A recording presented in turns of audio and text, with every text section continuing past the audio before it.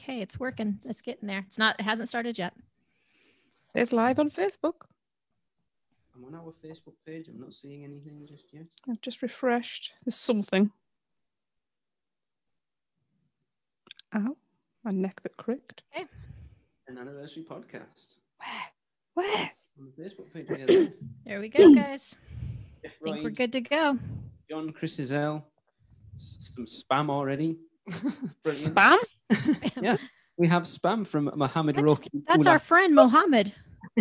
I know him well. He's been listening for years. He Hello. has.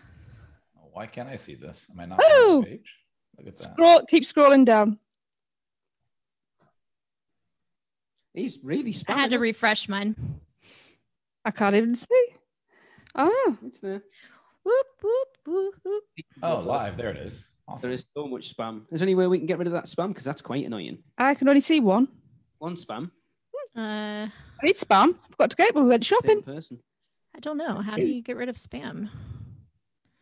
Can you kick Just that to person? Do I have access to Ban it? from Her, page. her profile is locked. Block. Do you want me to ban that person from the page? Yeah.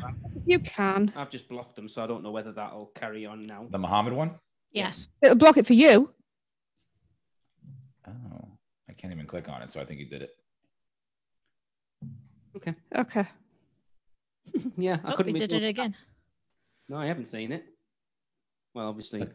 That's a level of fame right there once you start getting spammed. That quickly. Oh, yeah. Somebody Oh. actually turned on a bot to do something to your page. Wow. He's just come up with another one with the same thing. Oh, no, we've got different names now. Oh, bless you. Thank you for your support. Hey, this is just going to bring us more views, man. Let it run. Right. Shall we? We've got 48 viewers, which is wow, crazy. Already, wow. Yeah. Okay. Right. Welcome, everyone, to the recording of our 10-year anniversary show. We are about to get started. Everyone, if you have a drink, you will need it at the end. I expect everyone to... no, I expect it's a bit harsh, but, you know, it'd be nice if everyone wanted to join in. Yeah, well, it's a There's cup the of punch, tea. David. Okie dokie. Right. This is a normal show, so... Who would have thought when Tracy and I released episode 1 of the 100% Unofficial Universal Orlando podcast way back on April 7th, 2011, that 10 years later we would still be sat here talking about Universal Orlando Resort? Well, it's time to celebrate 10 years of the podcast and talk about what's been going on at Universal Orlando for the last 10 years as well. This is episode 449 of the Unofficial Universal Orlando podcast. Hey everyone, welcome to the show. We are live. For those people watching, we are live on video. All four of us. I can see my co-host while we record. It is bizarre. Well, let's introduce everyone. I am not here on my own for those of you who are listening. I never am, because that would be ridiculous. So join me, who has been with me by my side, putting up with all my crap for the last 10 years, my wonderful, wonderful wife, Tracy. Hello, am I not your good lady wife No, anymore? because you were annoyed that I kept using it. You did So I got a rid of it. lot. I love you all. And coming up next, our second longest host, not including me, that was weird. That is, after 2 guest spots, he actually officially joined the show on number 281, which was the first show of January 2018. And that is my good buddy, Chris. What's up, man? Hey. It seems like a long time, but not a long time, if that makes sense. It really Yeah. doesn't. Yeah, no. It's weird. Our newest member, she's only been with us for a very short time. As a host, I will say that. She's been with us as a sponsor and a friend and all the rest of it for a long time, actually, at this Yes, point. she has. But Yes. a official hosting debut was back on 432, so only 17 episodes ago, back in December last year. And that is the Muggle of Mouse and Muggle, Michelle. Hello, everybody. I'm the baby. So welcome to our anniversary show. Yeah. We've now got 55 people watching, if that's one to make your bum any more squeaky. Basically, I had no idea what I was going to do to celebrate our 10-year anniversary. And I've been panicking about it quite a lot because it is a hell of a momentous occasion. It is. You know, I remember listening to a podcast about podcasting. That's how sad I am and how much involved I got into this thing, that I listened to podcasts about podcasting. That is rather sad. The average podcast, pod fades is what they call, like go, disappear, after 11 episodes. So I think we're doing all right. How we made it past 2, I will never know. And it it's was dire. actually a tweet from Thomas Stidman that kind of spiked my interest and kind of got me going in a certain direction, because he suggested getting former host and Sorry. Tracy's fingers in the way. So I'm just trying to stand up to see comments. Former hosts and guests and stuff to pop in during the show. And I thought, that's way too much work. No one's going to do that. I can't be bothered. But it sent me down a different direction.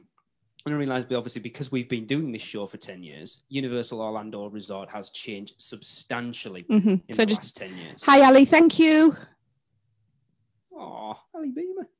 And so I thought I would invite former hosts, people who have contributed to the show, former guests, and some other people to send messages in discussing what they think about the last 10 years at Universal Orlando. And we're going to kind of riff off the back of that and discuss the last 10 years, basically. Because let's be honest, I could talk about the podcast for an hour, but we're all here for one reason, and that is Universal Orlando. Oh, not for you being a dickhead. Look, I'm just giving them what they want. Too late, Michelle. I wasn't expecting it. Sorry. It's the soft cider talking. So the soft. Wow.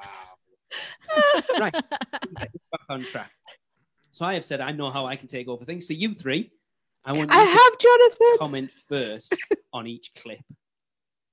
Rather Okay. than me, because otherwise I'll take things over. So we are going to begin with our former hosts, and we're going to go OG co-host at this point. Okay. The OG co-host. Okay. The one, the only, Mr. Hunter Fagan. Oh. Hey everybody, Hunter here, coming in from the Grim Grinning House and Catacombs of Halloween Horror Nights podcast. Was asked to check back in for the first time in a little bit with the old crew and give my opinions on whether or not I thought that the Universal Orlando Resort has improved a lot over the last decade. And I mean, heck yeah, like there's really not even a question about it. Whether you're talking about the smaller additions, like bringing over Hollywood's Transformers The Ride 3D, or even, you know, I'm not a fan, but Jimmy Fallon, and bringing over like big new projects like Reign of Kong, of course, Supercharged, the greatest attraction in the world, Hagrid's Magical Creatures Motorbike Adventure, all that right there. Yeah, it's really no question. The parks have improved. Everything's going great. And I cannot wait to see where the resort goes in the future. So yeah, I love it. Can't wait to talk to you guys soon. Bye. Aw. I know. Old voices. Oh, yeah. Nice to hear them. Yeah, I was going to say, it's so nice to hear his My voice. first question, Lee, is how much did you pay him for the Fast and Furious comment there? Because, come on, man. Not enough. Having edited all of these clips, Fast and Furious is going to come up a lot tonight, is all I will say. I'm out of here. This is going to a drink all over the Yeah, place. I need to spread my coffee there. That's quite funny. Anyone What? going to comment? We did.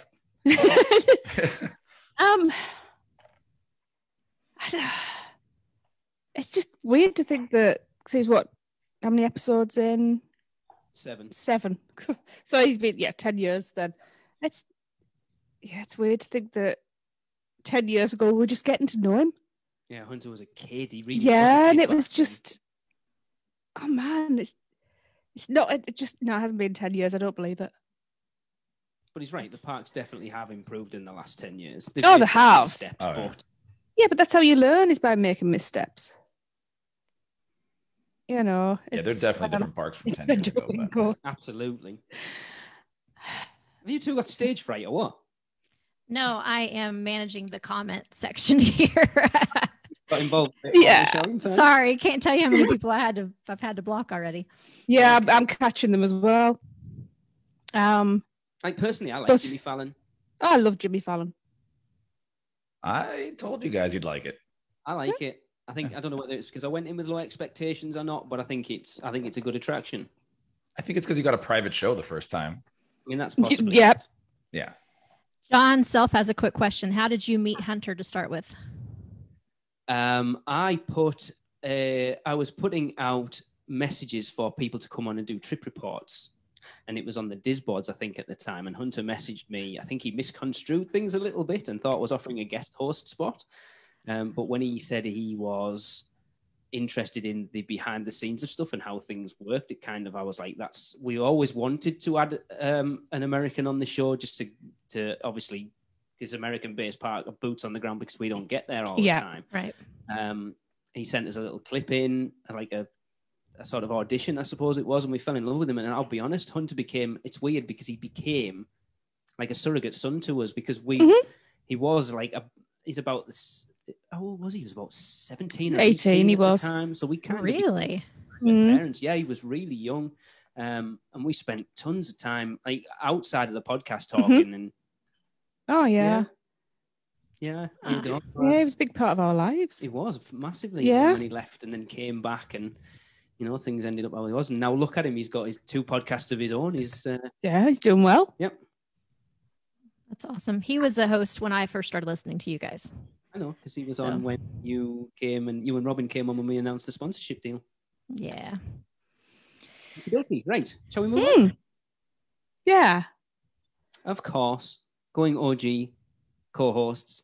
Hunter did leave to go and work for the Mouse for a little bit. Yes, went to the dark side. Yes, of all the places. And he was replaced by someone who we'd had on a couple of times, and it seemed the perfect match. And that is Mr. Darren Schmidt himself. What's up, Internet? Darren here. Aw. Man, 10 years. Congrats, UOB. Can't believe we came up with stuff to talk about Universal for that long. And best of luck to you guys for the next 10 years. Anyways, no, I'm just kidding, of course. Universal has done some incredible things in the last 10 years, and I think you guys will have plenty to talk about in the next 10 with everything that's happening. The last year aside, I don't think that counts. Universal's been doing awesome things, great strides in the annual pass holder program and their social media. Restaurants there, the events, Mardi Gras has just stepped up to an unbelievable level.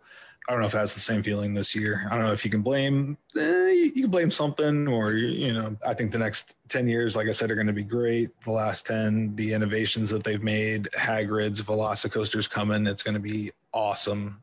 And of course, very epic down the line. But until then, night, Internet. And I'll see you all in the future. Aw. Oh, Darren. Wow. Yeah, it's weird. That What's Up Internet was nice to hear. He was the only one of us that actually had a catchphrase. Yeah.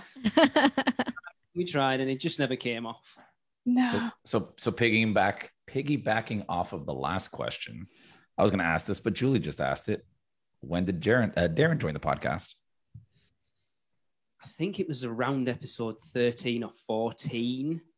He was supposed to join us one week, and Tracy and I were violently ill upstairs, and we had to put off recording. That was fun. So it was around that time, because he came on, he did a trip report, and then he came on because we knew he was a big Halloween Horror Nights fan.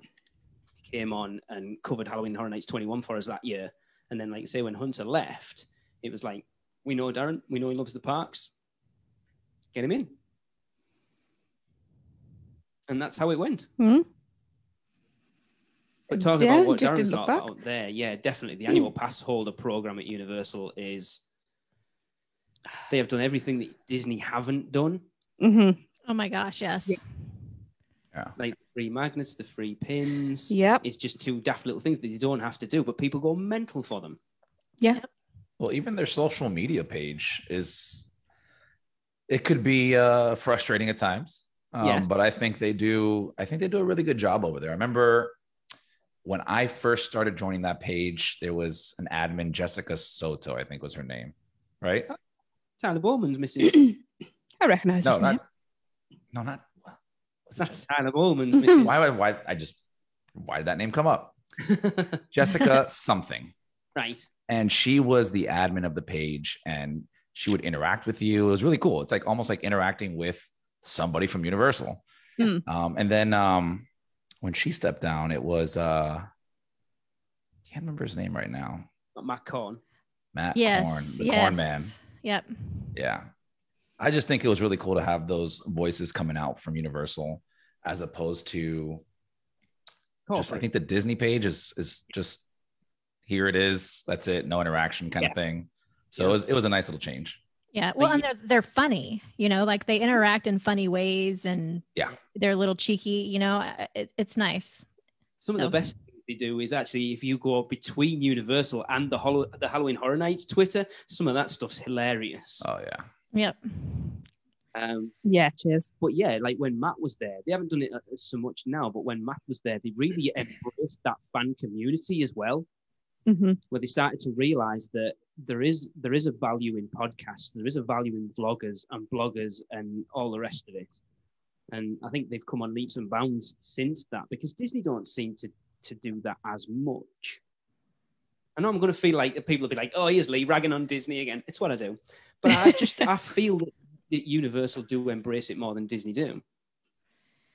They do. And I don't know if that's because it's not as many people as we have over at Disney in the pass holder realm. Like it's more manageable in the Universal side. I don't know, but regardless, it's awesome. And even a little tidbit from the travel agent perspective, they also, the travel agent side of Universal also has their own Facebook pages and social media accounts and things where they're constantly in contact with us behind the scenes as well when it comes to educating us so that we can, be up on top of everything to book vacations and stuff. They're just, as a whole, I don't know what the movement, who started it, but as a whole, both on the pass holder side, the consumer side, as well as on the travel agent side, they really just ramped up their social media interactions, and it's been phenomenal. It really has. Yeah, and then like Darren said as well with the events have got bigger and better every year. Mardi Gras, Tracy and I were talking about it today. Literally, as the day of recording, Universal have extended Mardi Gras again till May 2nd. And it shows you how, like we've talked about before, that Universal should do like an Epcot food and wine thing. And they've done it this year, and it's been an absolute smash. Yeah. And I hope that they take the success of this and try and incorporate it into Mardi Gras when Mardi Gras goes back to normal. That would be nice. Because you two have both been and experienced it this year and had nothing but great things to say about it. It was awesome, for sure. I loved it. I'll put that together with the real Mardi Gras, and this will be double fisting on the parade floor, and it's like, how am I supposed to throw beads? So what? You heard. Take your mind out of the gutter, dear. He's a thirsty boy. Right, moving on. I've called the next group contributors. So people you will have heard on the show that have contributed. I mean, that's a surprise, isn't it? And the first one was our rumor person for a long time. She is like the rumor queen at this point. And that is the awesome Alicia Stella. Automatic targeting systems active. Laser designated active. Congrats on 10 years of the podcast. That is incredible. And I am so honored to have been a part of it in any way. As far as Universal and the last decade, they not only changed what they were doing, but I think they changed what the industry does. Ever since Harry Potter, one IP for a land, no longer a hodgepodge fantasy land, but one IP per land, is the lasting legacy of Universal Orlando. I think Comcast has done a lot of good with the parks. Sure, there have been some misses along with the hits. Fast and Furious on the whole. Really great stuff. And even with the mouse kind of backing down the street, Universal and Comcast are going full blast forward into the future. The future. Laser designators active. Prepare to fire. Love you guys. Aw, that was cool. Awesome. I'm glad she did that, because that when we had her on to do the T2 tribute, and that was awesome. I was like, oh my God, you are so perfect for this. Yeah. 24. That's Yeah, at least awesome. I don't even know how I love her. Meeting her, to be honest. Not a clue. No. Not a clue. Happy accident, I guess. Yeah. She's definitely right when it comes to the theme parks, though. Oh, yeah. Yeah. She was one of the winners of our Seekender, wasn't she? She was, yes. Yeah, she should know the parks. Yeah. But as far as like one IP per land, you definitely don't. You look at Disney, and that's Pandora. You wouldn't get, without the Wizarding World of Harry Potter, you don't get Pandora. You don't get Galaxy's Edge. Yeah, they changed the game for everybody. It really did. It really did. Oh yeah. even looking over at Universal Hollywood, I know it's still Universal, but Universal Hollywood was always a bit of a mess. And now even they're going down that route in the limited space they've got. They've got Hogsmeade, you're getting Super Nintendo World. I think it said Land there. Super Nintendo World, and then even with like Super Silly Funland, Despicable Me. That's right, Gillian, she did. Hit Gillian's husband by 100 points. I don't think you'll see it go to like, I mean, if you look at it, what's rumored for Epic Universe, it's that whole thing again. Can't wait. Yeah. Can't wait for Epic Universe. Oh my God. I know. Chris, you know when you were talking about being a listener before? I'm being a reader right now, so No, it really the is comments are hard really to watch. nice. They're really cool to read. I'll be honest. I know with it's hard to watch the Yeah. comments and pay attention to you. Sorry, Lee. you. Yeah, I mean it's cool. I guess the only downside of that is you don't. I don't think we're going to see as many cool, original lands that we would have seen prior. Yeah. I mean, which is sad. It's good and it's bad, right? Because you get IPs that you want to live, and you can live those fantasies out inside your favorite theme park. But then you also don't get some really cool, creative ideas going out there, creating your original theme lands. I mean, I could be wrong, and Epic Universe could maybe do something, or I mean, they kind of did it with Volcano Bay, right? That's all original kind of thing. No, I agree. But yeah, it's both good and bad. Good and bad.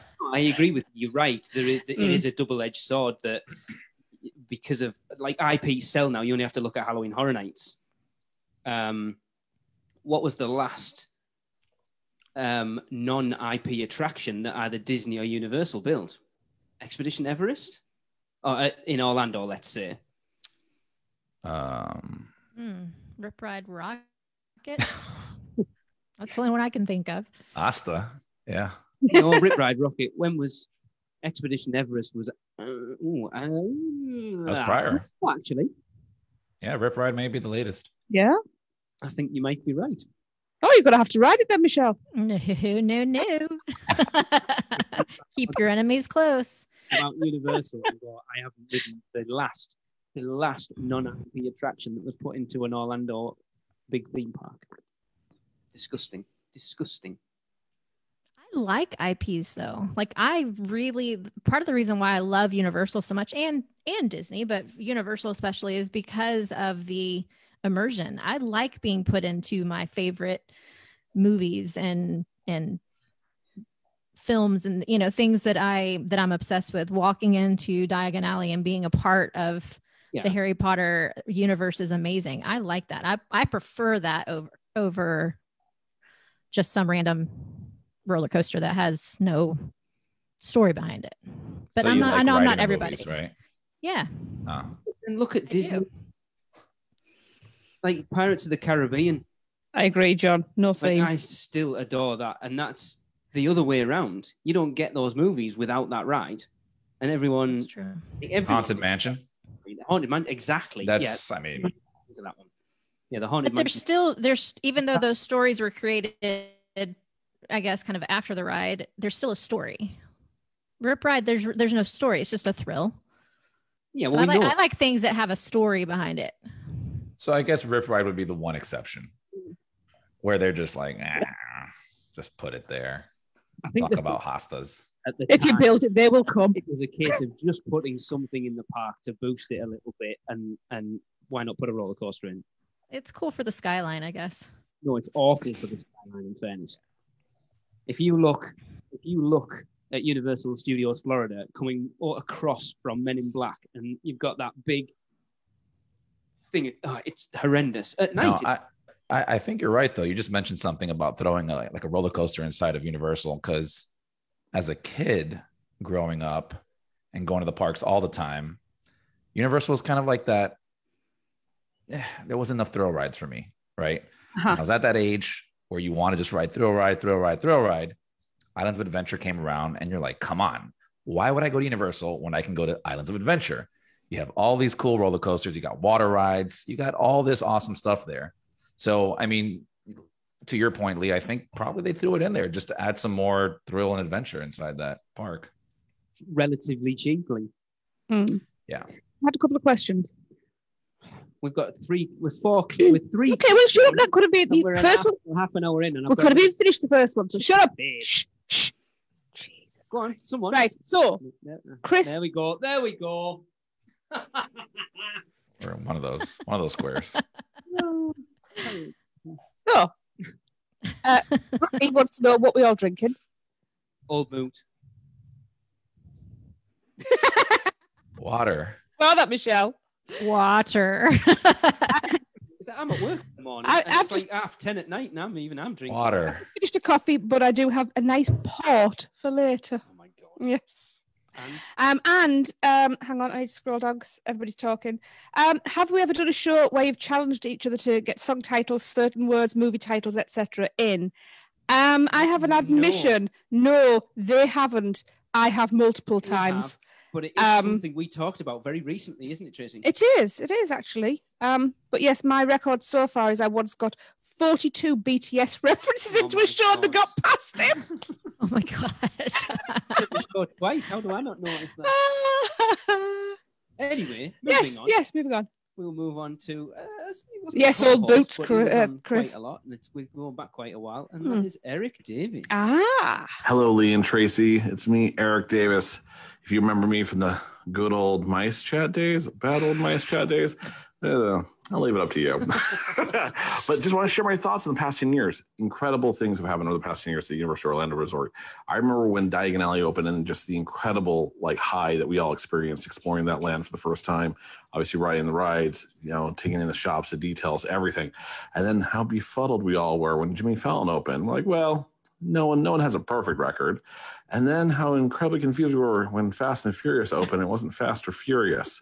But regardless of those two things, you look at Kong Skull Island and how incredible it is. You look at everything else, obviously, they've done and how incredible it is. I don't want to be a negative Nancy. But it's been an incredible journey. And obviously, there's so much more to look forward to at the resort. Obviously, with all the hotels that have, that are opening, you look at the way they're going to expand the property in the resort, and you're looking at these new lands that are coming. It's a bright, beautiful future. And obviously, there's another 10 years worth of content coming. So I wish you all the best. And I look forward to another 10 years, the Unofficial Universal Podcast. Spoke to Eric. I know. It's so nice to hear his voice. Putting this together, it was actually really good to connect with a lot of people I haven't spoken to in such a long time. Yeah. I think that is going to be the legacy of the last 10 years of Universal Orlando, is putting them in a position financially to really go at the Orlando market and build Epic Universe. Yeah. Everything they have done has brought in the money for them to do what they are doing and what they will continue to do in the next 10 years. Mm-hmm. Yep. Yeah. It's very true. When I first went to Universal as an adult, which was almost, almost 7 years ago now. Dr. I'm watching you. It wasn't really a thought about staying on property. That wasn't as big a deal as it is when you go to Disney, and them really building this to be a destination, an all-inclusive type destination with everything in one spot. So you don't feel like you need to stay at Disney and just hop over for a day. Making it its own place has really evolved tremendously over the past 7 years since I've been a part of this universe. But I think that's just going to be a game changer continuously, especially with Epic Universe. Please bring a Harry Potter hotel. Please bring a Harry Potter hotel. I know, that would be amazing. Yeah, we've started. I don't know whether it's because of the podcast, because obviously we feel like we should stay at these hotels, but I'm starting to get to a point where I want to stay on property more and more. Good. You should. Yeah. You should. It's a totally different experience. And I can't, people don't understand that until they do it. Once they do it, they're like, oh, okay, you're right. I get it now. So it's amazing. It's not like at Disney where even though you're staying on property, you still might have a 20-minute bus ride to the parks. Yeah. Universal, it really is. You really do feel like you're in a bubble, and it's awesome. Yeah. Mm-hmm. Yeah. And there are some great hotels. Yeah, so let's face it. Sapphire Falls. And depending on how October trips goes ahead this year or next year, Dockside I'm really looking forward to. Mm-hmm. Portofino one day, maybe. Yes. So we can join Michelle in the 1% group. Us lowly folk. If it's cheap for me to go by myself, I will happily do a solo trip. Yeah. You can stay in my room, Tracy. There you go. What the hell? Lee, you can stay with me down the street at the Hojo, man. I appreciate that. Down there, it's cheaper. We'll have more money to spend on food. Exactly. Joking. I'm spending all your money. You'll have none. Moving on, a voice again we haven't heard for a very long time, who used to do a little segment called On Location. Oh, thank you, Ali. We have a PR friend who can help book a hotel. No. And that is Mr. Gregory Ryan. Hey everyone, Gregory here. The last 10 years at Universal Orlando Resort has brought massive changes, and I've been lucky enough to have a front row seat for many of them. Thinking over it, I keep coming back to the overhauls of food throughout the parks and City Walk, led by Chef Steve Jason. Every new offering in City Walk has been better than the last. And as we've seen most recently with the greatly expanded Mardi Gras food offerings and tribute store treats, food is coming to the forefront of everything the resort is doing. And the alternative dining options like vegan and vegetarian options continue to improve. I just can't wait to see what 2031 is going to look like. That sounds crazy. Whoa, that's scary, actually. Wow. We actually got to see Cinematic Celebration with Gregory when we were We over did. February, That was lovely. Yeah. Yeah. And I've said I wasn't doing this, but the food at the resort has come on leaps and bounds. I think back to our trips prior to doing the podcast, and there was nowhere you were like, I have to eat there. Like City Walk, definite. Yeah. This year's Mardi Gras was a testament to that. I mean, the food was so good. It was so good. It was, I literally was talking to a friend who's planning to go up there, and he's like, I've never been before. And I was like, hey, just go buy 2 lanyards. Just go eat all you want. Yeah. Yeah. No, their food there. I mean, obviously everything's not the best in the world, but they kill some areas there. Like for me, I've said this before, Strongwater Tavern, Sapphire Falls. I know you had an experience with some of the food, but to me, and I tell people, it is like top 3 restaurants / tapas bar, whatever you want to call it, I've ever been to. Not at Universal, not in Orlando, anywhere. Like service, drinks, food. Yeah. And I give it to them. Like, and Alexa feels very strongly about that too. We just have such a great time there every time. And that's crazy to come from a theme park hotel. Yeah. So, It really is. Thank you, Andrew. Yeah. I mean, you look at like City Walk is definitely where the things have come on leaps and bounds. We go now and it's like, where do you eat? Big Fire, Antojitos. Not enough days in the vacation to eat it. There's so many. We still haven't eaten a Vivo yet. For all we had a bad time at Toothsome last time, I still really want to go back. In fact, Jade's holding me hostage that if we don't go and get a milkshake next time we go, she's never going to speak to me again. And that's like, I'm like, oh, which do I do? Do I take her or do I not want her to speak to me ever again? Because Tracy, there's your out right there. Free time for me. Although, thanks to you, Tochos. Oh, yeah. Yeah, they were good. Yes, they were. But even still, Tachos. Still really good. I actually do want to try the food out at Monsters Cafe. You look at the RIP too, the stuff we had in Cafe La Bamba was really good. The stuff at Scare Actor Dining was awesome. It was really good. But like you said, Chris, it's still a theme park, and you're still going to have that burgers and fries and stuff because people sometimes they just need something to grab quick, refuel on you go. Do you know what? For an in-park grab and go place, Today Cafe is outstanding. That is restaurant quality grab and go food. That place. Yes, it is. I wonder what I like best. It is probably the place we've eaten at the most in the last, I would possibly say the last 10 years, and it's only been open for about a year. I adore the place. Yeah. Julie Klein says Universal missed a trick with no character meals, etc. in the parks. Disney must make a fortune on that. And we've said that before too. That they really, that is such a huge moneymaker over at Disney. And it shocks me that Universal hasn't picked up on that more than they do. I've said before when we took the kids in 2009, we did the one at Confisco Grill, and it was Spider-Man, Cat in the Hat, Thing 1 and Thing 2. I think there was somebody else, and the food was phenomenal. The character interaction was amazing. It's still one of my favourite all-time meals, that. And then we did the superstar character breakfast over at Cafe La Bamba. It's all right. It wasn't as good. It was all right. But yeah, it's not something they've ever really managed to make stick. Even they did that Marvel dinner, didn't they, recently over at Cafe 4, and even that never really stuck. I went to that, remember? Oh, yes, you did. Yeah, for the podcast. But it was okay. It was okay. It wasn't, amazing. It was cool to see the characters there, and it was great that they're all like interactive characters that would talk to you. But yeah, it wasn't anything that like blew me away. Still waiting to do the Grinch one. Every time I've tried to go and do it, it's sold out. I always do it too late. So this year is going to be the year. We're going to do it this year.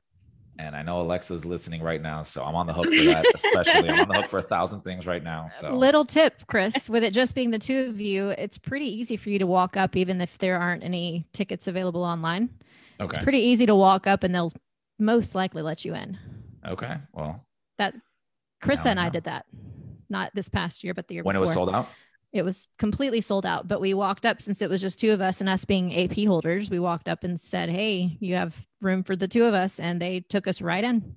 She showed the AP pass and her Portofino hotel. They're like, "Come on in." I don't know. No, I gotta. I'm gonna try this year to do it way ahead of time, but that's a good tip. I will keep that in mind.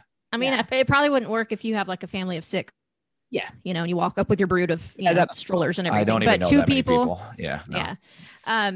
The minion breakfast that they used to have was really good. I've done that one a few times, and I enjoyed it. I don't know why it went away. At Royal Pacific. That was Sapphire, wasn't it? I did it at Royal Pacific the first time I did it, and then I did it at Sapphire the next time I did it.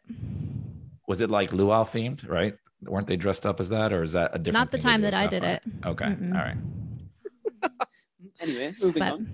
Kelly Woods chimed in and said the whole resort's gotten way better for food allergies over the years too. Long gone are the days of packing all of her food for every trip. Yes, that's good. So yes, definitely. And vegetarian and vegan options are way better. A fussy vegetarian who won't eat mushrooms because it won't eat vegetables or anything. If I was a vegetarian. Yeah, moving on. Another contributor. We haven't heard of her for quite a while, actually. Tristan, who is it? The lovely Maureen Deal. Aww. Hi, this is Maureen Deal with Autism at the Parks.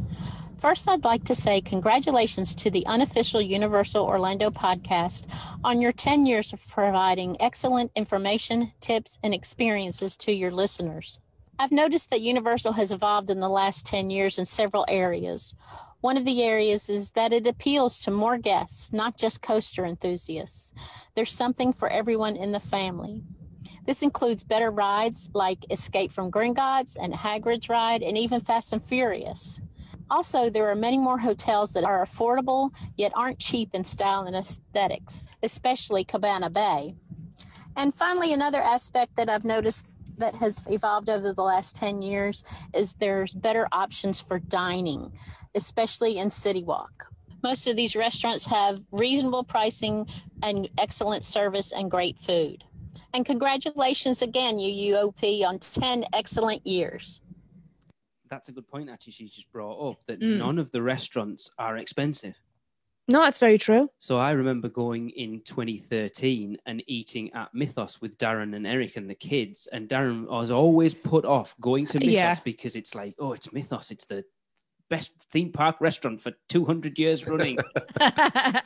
It's out of reach thing. And we went and he was like, that wasn't anywhere near as expensive as I thought it was. Yeah. That is so true. I would never go there with like the family when I was younger, just because it's like, no, that's an upscale restaurant. We can't go there. I'm like, all right, let's pay $12 for a pizza over here then. Yeah.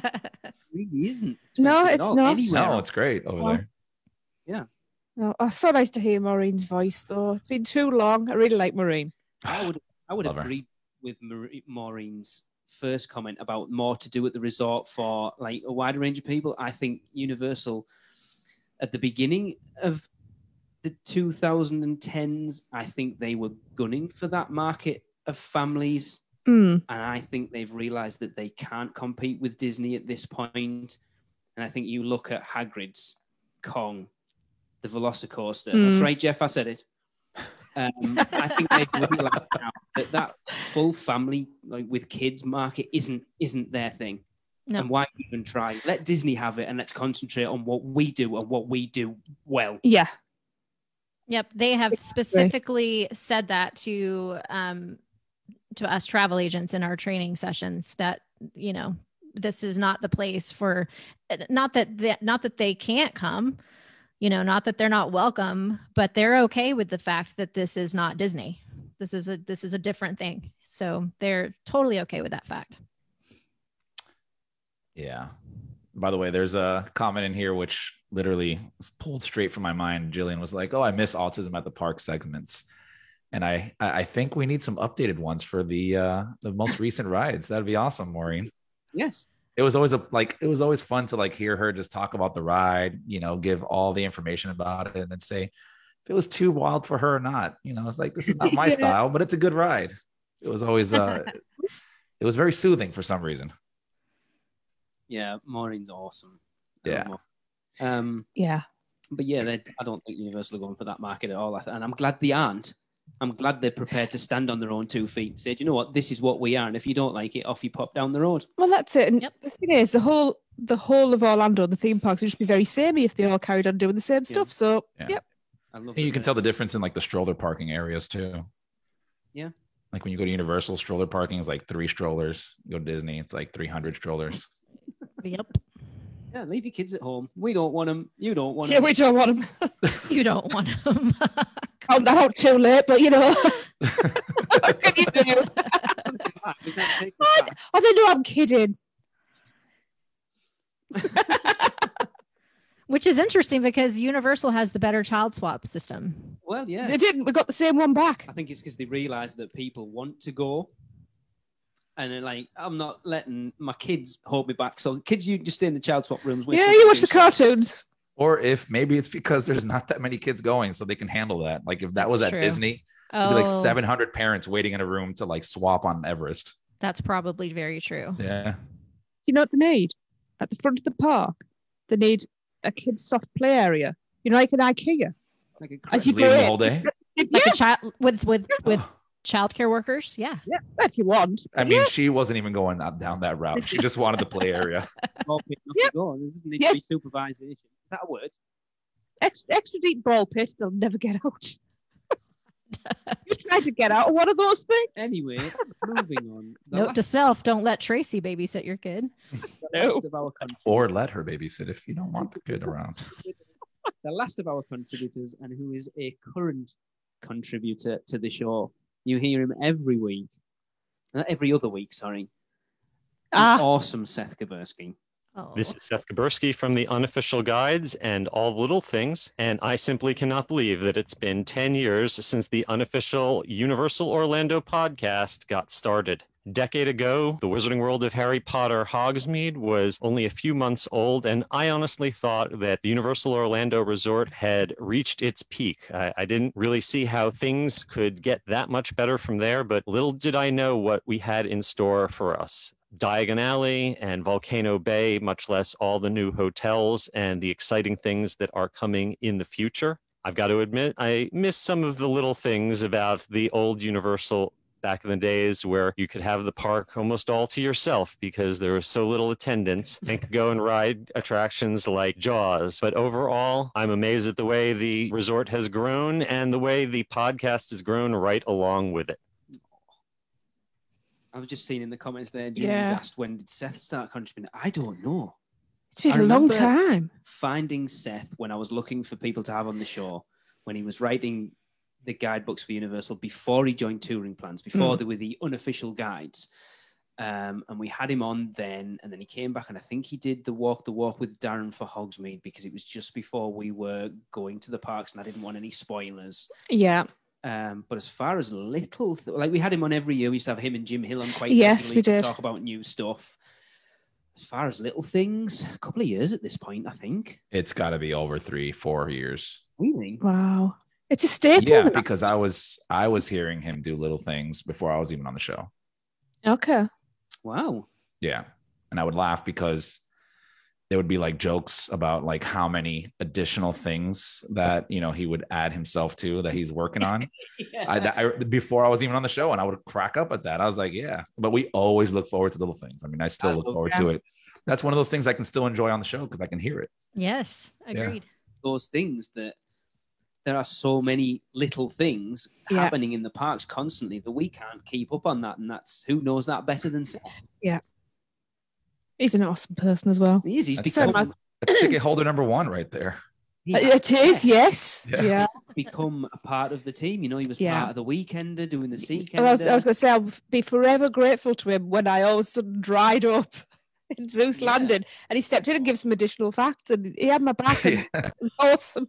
Well, even so, when we were there, and I think it was right after the Grinch or the tour that you were doing in Zeus Landing, where we rode Cat in the Hat, and it was me, Darren, Quincy, and Seth, and we're just riding. And Seth was awesome because while you're going through there, he's like an encyclopedia, so he's telling you little facts about little things throughout the park.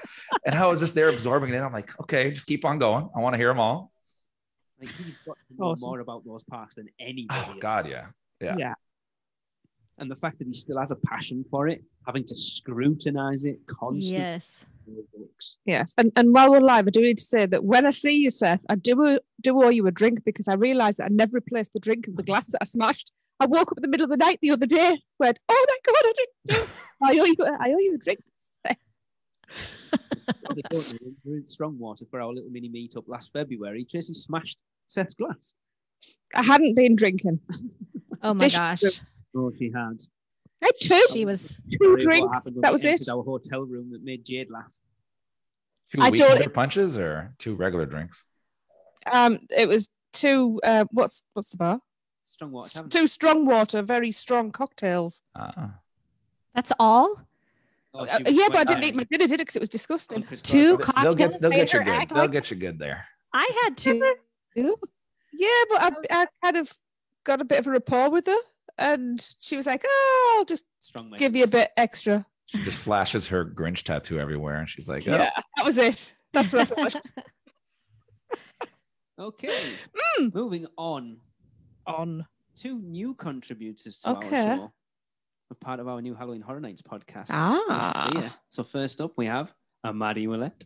Hi, Lee and Tracy. Oh my gosh. Can you believe it? 10 whole years of the Unofficial Universal Orlando Podcast.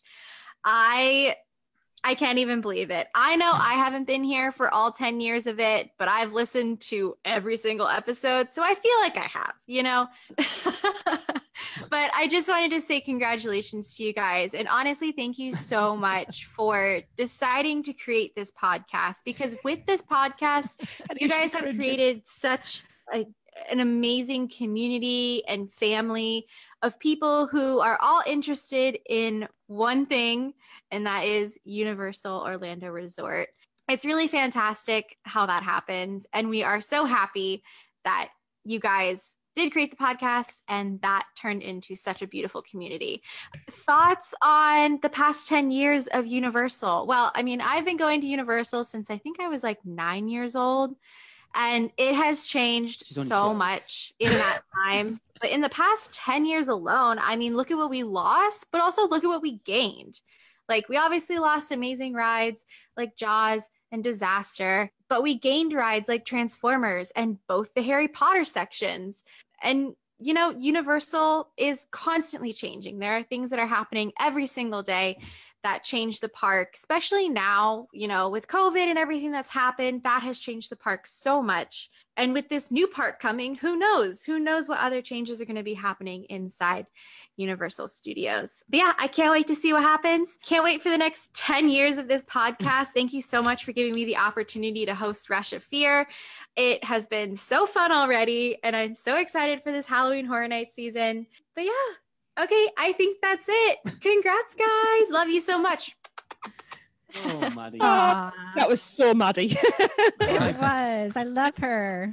Still, on our RIP tour, it was about 10 to 2 in the morning. We'd just come out of spending probably half an hour in the tribute store. And I turned round and Tracy's legging past me. I'm like, where the hell is she going? And the next thing, her and Maddie are proper rough hugging each other in the corner. That's me girl. Yeah, Maddie's awesome. She's the sweetest. She is, and she's right on about the community you guys have created. You know, I'm constantly reminding Lee that he is loved, and that this thing that he does, that he puts so much work into, is not just about Universal at all. It's about this community, this family of people that he has created and brought together, and he can't stop now because the family relies on you, you know. And Maddie is one of those. Maddie is somebody that I met up with at the opening of Hagrid's, and did not know who she was, other than the fact that she's in the Producers Club. And we waited all day in line for 8 hours together, and, you know, even took a nap on each other's shoulder waiting in line. And then every time I go to Universal now, I happen to run into her on the water taxis, and it's awesome. So it's been great. Even though I'm a host now and it's surreal still, I still have to say that, you know, thank you to Lee, because it's not just about us, really. The family is amazing. It's a good job my camera's zoomed out as far as it is at this point.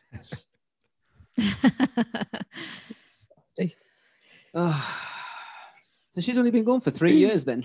She started when she was 9. She just posted the other day that she's they're hiring for yacht captains. I was like, can I moonlight? I must admit, I nearly shared it. I would love to do that job. I think I could see you doing that, Chris. I would. That's it. I'm quitting today. No, you. Yes. You know how everyone talks about that skipper we had, the one that plays as everyone singing on the boat. Yeah. That is Chris. Yeah. Like the most social person I know. It's the perfect job for you, Chris. It really if you're nice to the captain, you may get some juice on the boat too. So you know. Yeah. And then when I was going to spoil something for the weekend there, but I won't. Oh, I've forgotten anywhere. Anyway, moving on. Uh-huh.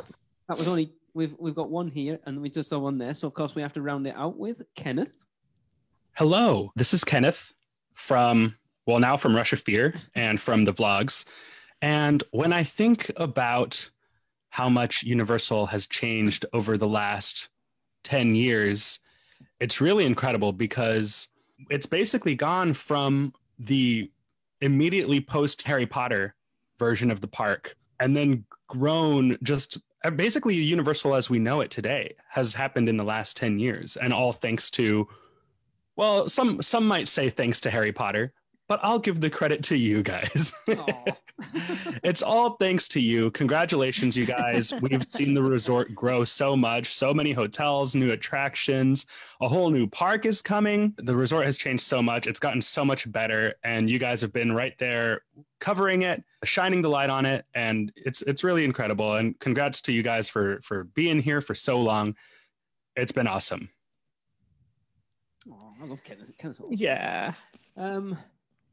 Yeah, I think it is Harry Potter at the end of the day, isn't it? I think that's the one thing you've got to thank for where Universal is right now, because without that, they wouldn't be on the map where they are. Can you imagine if Disney had have gotten it? No. It would not be the same. It would have really hurt Universal. I'll tell you that much. Yes, yeah. Because Universal, and it wouldn't have been the same. No, absolutely not. Well, I think it's out there what Disney were wanting to do with it. And they wanted to do like magical creatures, something or another. It was like really pap. Wasn't it like an Expedition Everest or Expedition Forgotten, something like that YouTube channel that did the whole thing on it? Yes, it was really weird. Yeah, and then Universal, but like Universal went to JK and went, basically, you do what you want to do.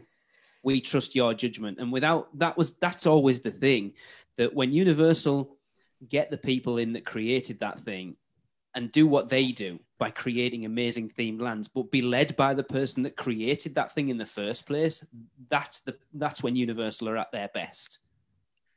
Yep. You look at Diagon Alley, you look at Hogsmeade. I'm going to struggle to come up with anything other than that at the moment. Fast and Furious. I mean, yeah, it is a struggle, because it is a double-edged sword, because it does seem to be that the two Potter lands do get the most attention, But then I think if you look at Velocicoaster now, I guess that's maybe not so much, because that thing looks amazing. Yeah. I mean, as time passes and new rides get created, you'll start deviating a little bit from that. But at the end of the day, the bread and butter is Harry Potter and those parks. And we know that. I think with Epic Universe, we're going to see a huge shift in a different direction. You'll obviously have your Potters, right? Bringing in the money.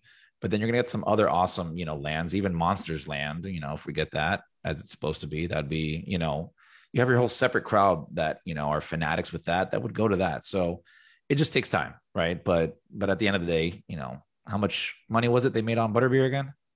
Just a couple of quid. Just a few. I think they made the money that they spent on the land back in something like 5 years just in Butterbeer sales alone. Crazy. Which is mental. Even the wands. Like, I literally found a wand in when we were moving. I found a wand that I bought when the land first opened, and it was $19.99. Like, it was price tag is still on there. It's not interactive, but you were saying the land opened in 1999. I'm like, no. Like, the price was like $20, something like that. It was super cheap. That now. I don't know how much are the non-interactive wands. 40, I think, and the interactive are 50. Yeah. So it's insane. And how many wands do they sell every day? Yeah, and people with the cloaks on. Yeah, but at the end of the day, I'm happy for it, because if we didn't have that, right? Like, I'm a huge fan of the land. Obviously, I'm not a nerd like you, Lee, that reads everything twice. And I admit it. No, I admit it. He calls me out all the time, right?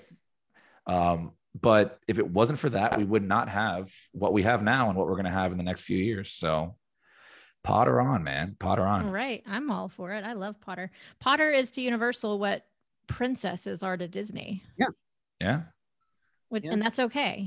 I don't go to Disney to meet the princesses, but hey, if that's what brings the money to them so that they can keep creating cool things that I like, I'm all for it. Yeah. Exactly. Yeah. Like, if you're not a Potter fan, you still got to appreciate it for what it is, because that's what pays the bills for everything else that you do. Exactly. Yeah. If you're not a Potter fan, walk inside Diagon Alley, get lost, and never find the exit like I did. It took him 2 years to find the entrance. Like, look at this train station. This is dumb. Let's go. Look, it wasn't just you. They were putting barkers out the front of it to let people know the diagonal this way. They were, yeah. That is mental to me. Right, before we take our usual ad break, we've got one last little clip to play, and that is, I've called this one Partners. Partners? And I'm pretty sure he was in the producer club. I don't know whether he's listening at the moment, but I'm going to pass it over to our good friends, Nikki and Gabriel from the theme park. Hey, everybody, it's Gabe. And Nikki. From the Theme Park Duo. And we also have Aaron here. Say hi, Aaron. Hi, Dad. And we want to such a huge milestone. Happy anniversary to you, UOP. Yeah. Really, really happy for you guys. We love you so much. And we wanted to kind of give our thoughts on how has Universal evolved over time. And I think a lot of it really can revolve around the one idea of media-based attractions. Yeah, and how they've dealt with that and incorporated their IPs into attractions throughout the years. Yeah, exactly. And originally it was kind of more, we see rides like The Amazing Adventures of Spider-Man, where that media is mixed so well with practical sets. And then E.T., where it's all practical. Yeah. But I mean, going to rides like Fast and Furious Supercharged, where the entire experience is solely based on pretty much media. So it's interesting how they've evolved from how they've used media, and at this point listening to the audience and realizing, okay, well, the attraction doesn't need to be the media as much as the attraction needs to be supported by that media, because it really seems like all their rides that use it in that way are enhanced as opposed to just being a screen that you're looking at the entire time. I think that they've grown with the technology that's been available at the time, and I think that that's really exciting for what is potentially to come in the future. So I'm excited. Yeah, I'm really excited about the future of Universal Orlando Resort's attractions. So thank you again for having us on the show, and we'll talk to you soon. Bye. Bye. That's an interesting point about media-based attractions. Yeah. I think they did it with Forbidden Journey and Gringotts and went, this is awesome. We can do anything we want. and then doubled down on it. Like Yeah. Transformers as well, and then really doubled down on it and didn't Didn't notice. However you like it or not. Personally, I do. Mm. And then Did what? Oh, Fast and Furious. Oh. And then Fast and Furious, and then really got a revolt of like, yeah, we don't want this anymore. I can sit and watch this at home on TV. Yeah. And since, Mm-hmm. so Born, it's not about the media, but the media enhances it. Hagrid doesn't have any media in it at all, I don't think, but the pre-show, I suppose, but the actual ride itself. Same with Velocicoaster. From what we see, there are screens in the queue from what we can see, or potentially in the show building, but it's there to enhance, not to be the focus. And I think they've learned along the way that it's not about the media, like Nikki and Gabe both said. It's not about that. It's about using that to make it better. Like for me, Forbidden Journey is the perfect amalgamation of that physical and screen-based thing. Yeah. I guess they had to get slapped on their hand real quick just to make sure that they didn't continue down that path. But I think they learned. I think they got, like you said, a big backlash from Fast and Furious. Whether you like it or don't like it, but that ride is terrible. And shout out to Creative though. I love you guys. That's the problem. I don't think Creative was involved too much in that one. It was just like, let's clone. All the bean counters made that one. They're like, yep. Yeah. No, but yeah, I think they're heading back in the right direction. They're on the right track right now to pump out rides that have a mixture of it, right? You don't need to go completely physical. You don't have to go completely, CGI. You can have a nice mixture of them. I mean, even Escape from Gringotts, even though it's primarily, screen based, there's a lot of parts of that ride that they were able to use physical and screen together to like fuse it and make it such a nice experience there. And you can still use that in rides in the future. Just do it right. Do a balance. I think that's what you need. Do we know if there are going to be any screens on Velocicoaster? Yeah, as I said, I think I've seen footage of screens inside of Raptors, but whether we don't know that show building, whether there's going to be animatronics in there or not yet. Okay. Because obviously, if there are going to be racing Raptors, you're not going to be able to do that physically.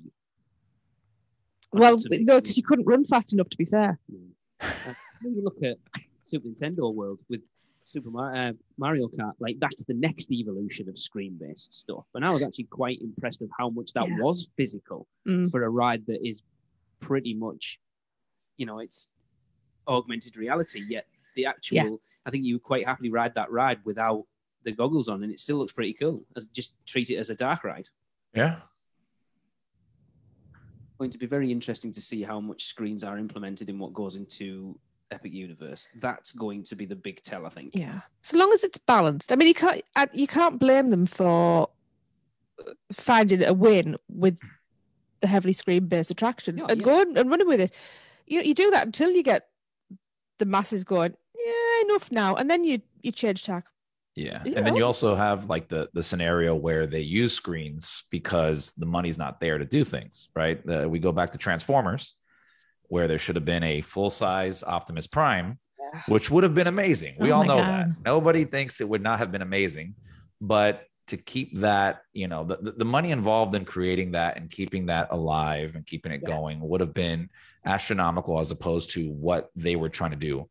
They're filling a building there. They're putting a ride in a space that's very small, and they are replicating, this other ride over here. And they're just, trying to do the best they can. And I think they hit it there. So balance, give and take. They probably looked at what the Yeti is at Expedition Everest, and when we don't want to become the butt of theme park fans' jokes when our animatronic doesn't work. Oh my God! But the Kong. But then they came out with Kong, and then they just, the Kong is incredible, though. Oh my God!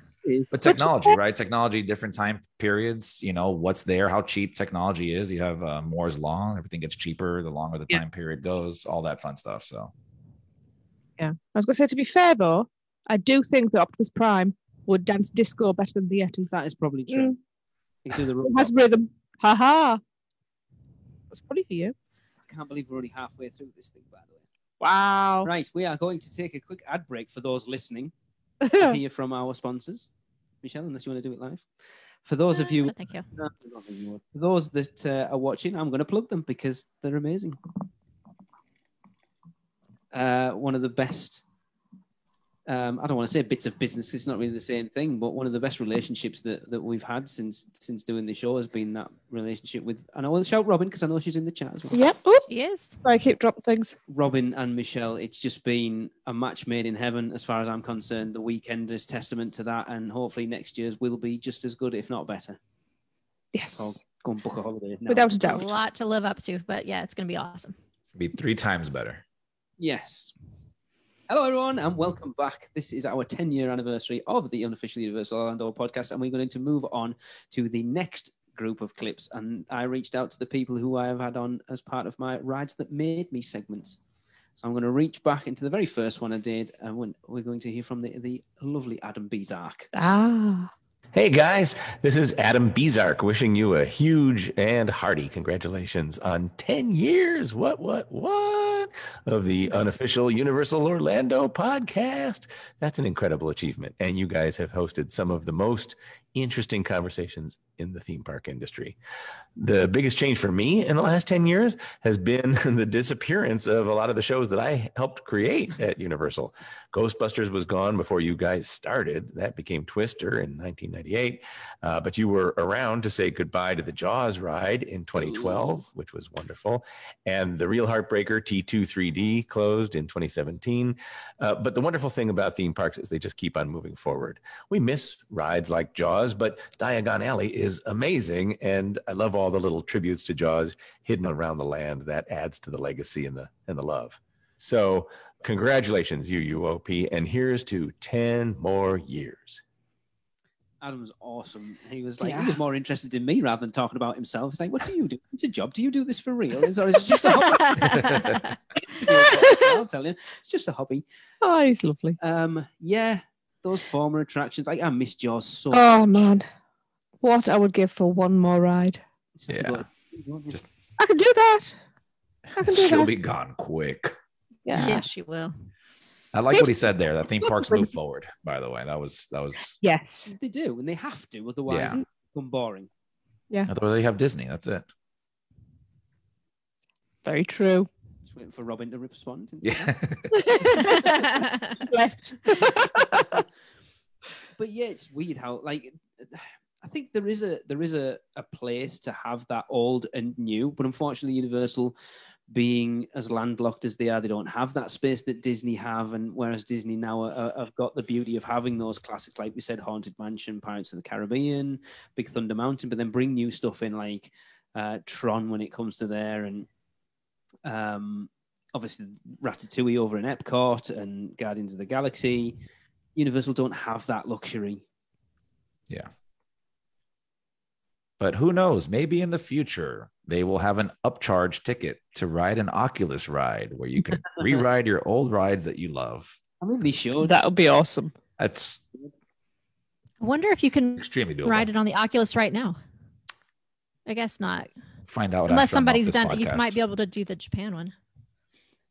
Oh, I'm going to put it out there right now. Get rid of Shrek and just put in a 3D virtual ride the old movies.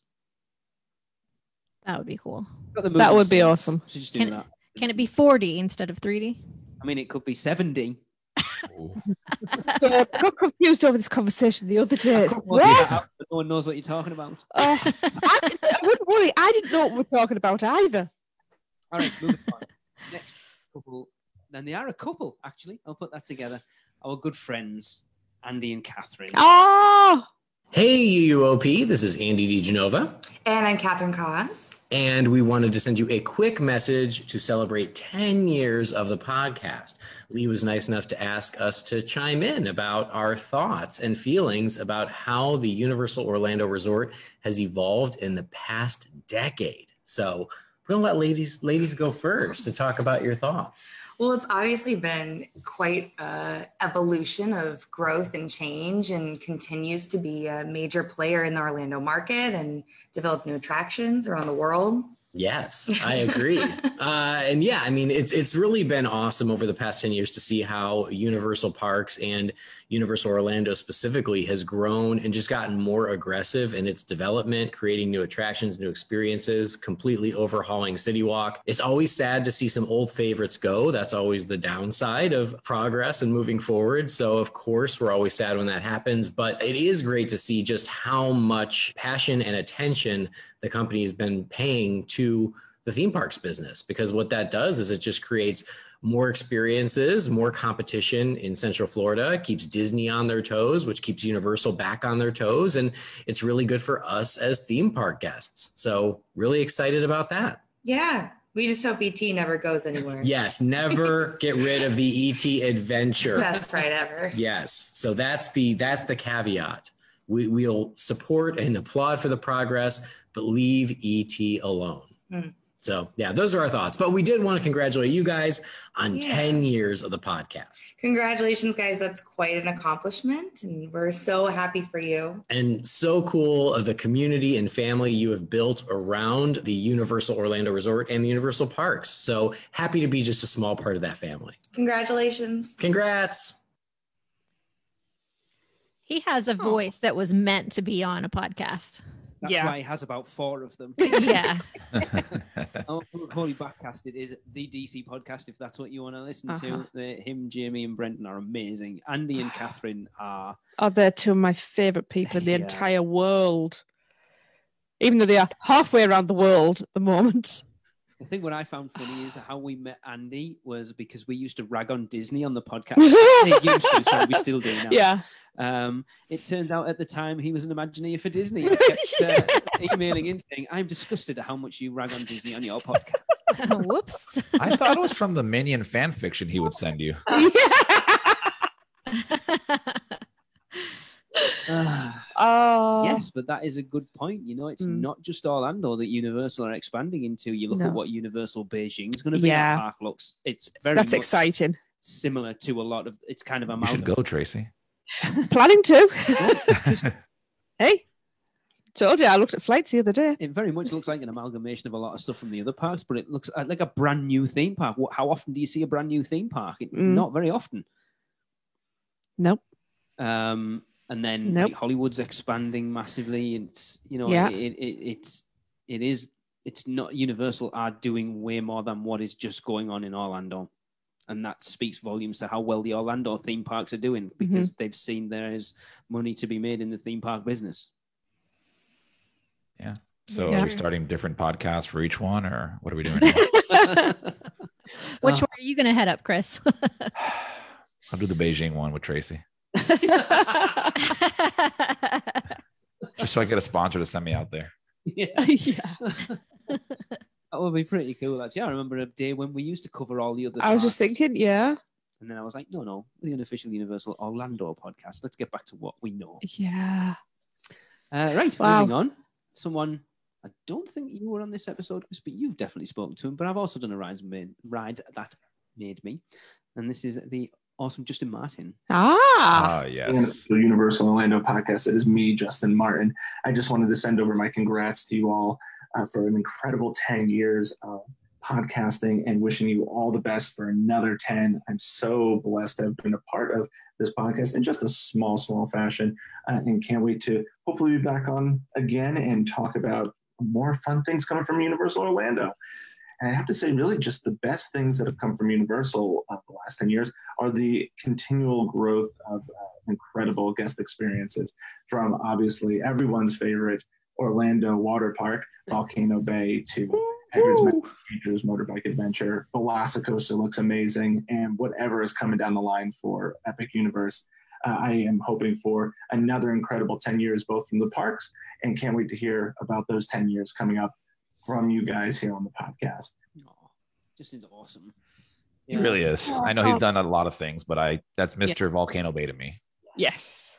Yeah, I mean, I'm not a water park person. I said this to you, Michelle, when we went, but that place is I'm going. Absolutely stunning. I told you. I purposely took them on a tour of it because I didn't think I'd get them there otherwise. And sold them completely. I hate water parks too. So if you ever want to take me, just let me know. I absolutely loathe them. This one's great. It's a water theme park. It is. But it is, yeah. We haven't spoken about Volcano Bay yet when we talk about Universal Orlando in the last 10 years. How have we not talked about Volcano Bay? It's not as if you could miss it. It's such a weird place. We've said for many times Universal, because they are in such a small space and they've had to really look at the space that they expand into, that they use that space so well. I've always said the prime example is the mini golf course. You know, that was, I think it was parking or something. And then they've managed No, to I think build it was just wasn't it Valet Wasteland? Valet parking used to be there. I don't know. Or something. And put 2 18-hole golf courses, mini golf courses in there that are amazing. Yes. Volcano Yes, Bay they are. is squidged in the middle of those parks up against I-4. And yet when you're in that park, you would swear that you are in the middle of a tropical island with nothing. It's so good.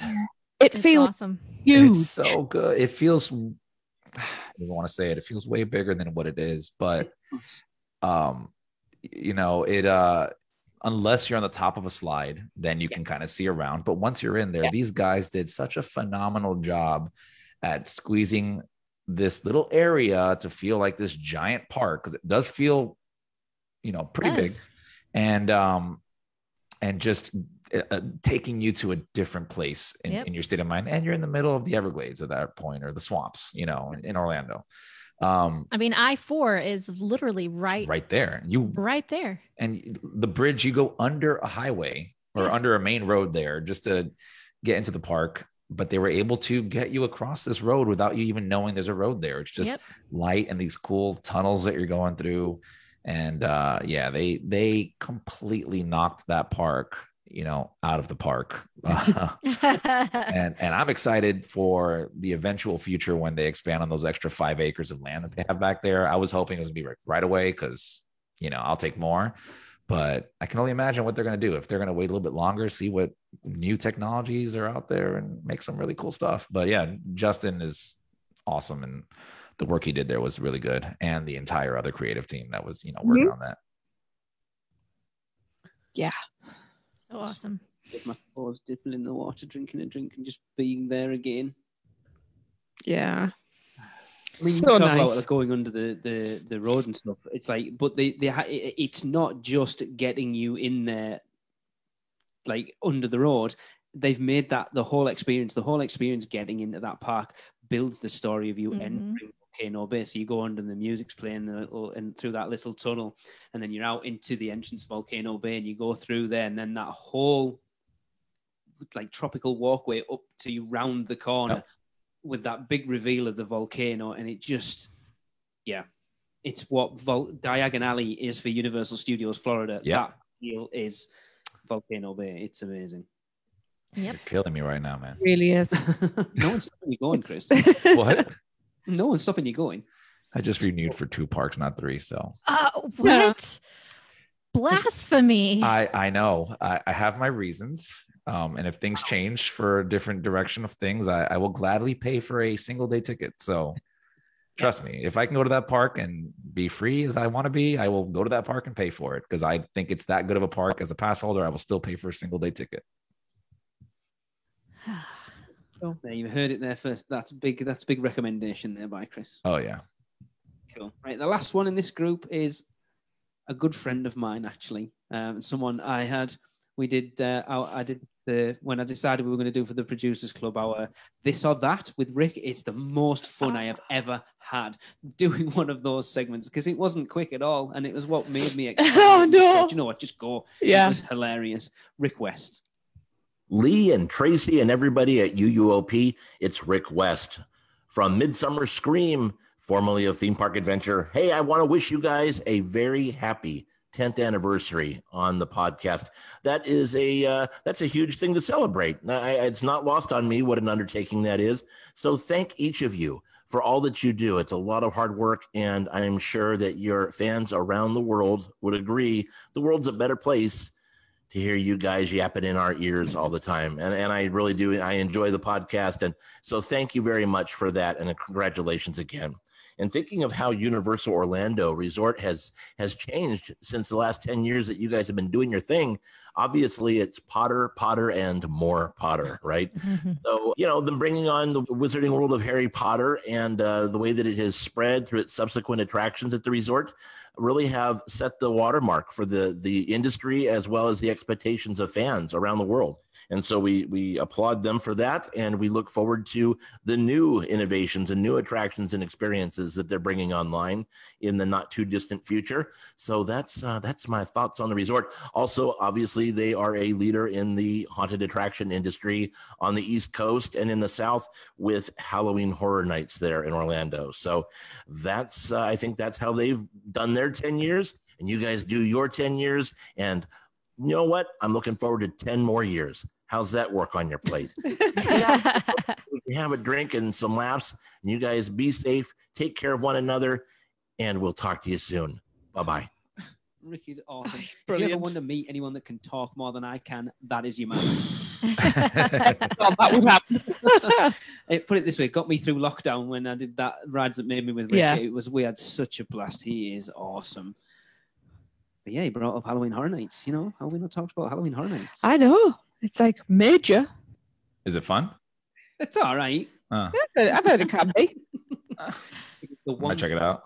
It's killing me at the moment of not knowing about our trip this year. If it was any other year, I'd just be like, do you know what? Just put it off till next year. But it's Halloween Horror Nights 30 and it's killing me. Yeah. I just don't. There's too much uncertainty. I just don't know because that event is amazing. Yeah, just come over, quarantine for 2 weeks, lose your job. It's all right. It's all good. You have to worry about quarantine and coming back as well, then, because you've lost your job. So. It's just a job. I mean, whatever. You can be a yacht captain. So that'd be awesome. Yeah, I keep saying about visas. They've got to catch us and find us to send us home. But year in, year that is a joke. Halloween Horror Nights win haunted attraction around the world, not just in Orlando. Look, I know we complain, the conga lines and all the rest of it, but there's a reason for that. There's a reason for that because it is as popular as it is, because it is as good as it is.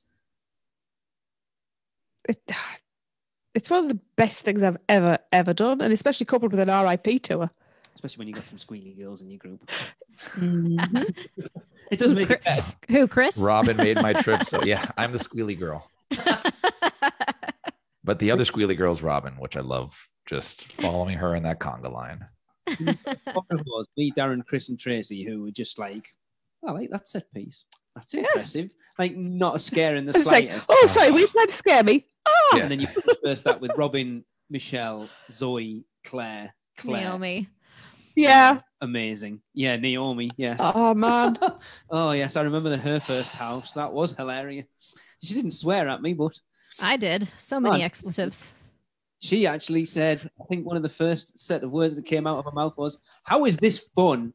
Why do people pay money for this? I'm trying to remember which house it was that Michelle was basically face planted into my back the entire time. All of them. All of them? I can't remember the first one. I can tell you where it came out, and it was like it came out of a door on the road and it was a ramp immediately to your right. And obviously we went through it multiple times. Monsters? Could have been monsters. Maybe Depths of Fear. I can't remember. But I remember falling out of that door, dying laughing just because of the way you'd been all the way through it. It was so funny. I'm pretty sure the staff members stood at the end, at the exit, were not expecting me to fall out the door, howling, laughing. That's the reaction they were going for. It's so funny when you get so people funny. Like us going through, though, and we're just like, they're jumping out trying to scare you, and it's like, oh, hiya. Oh, yeah, well done.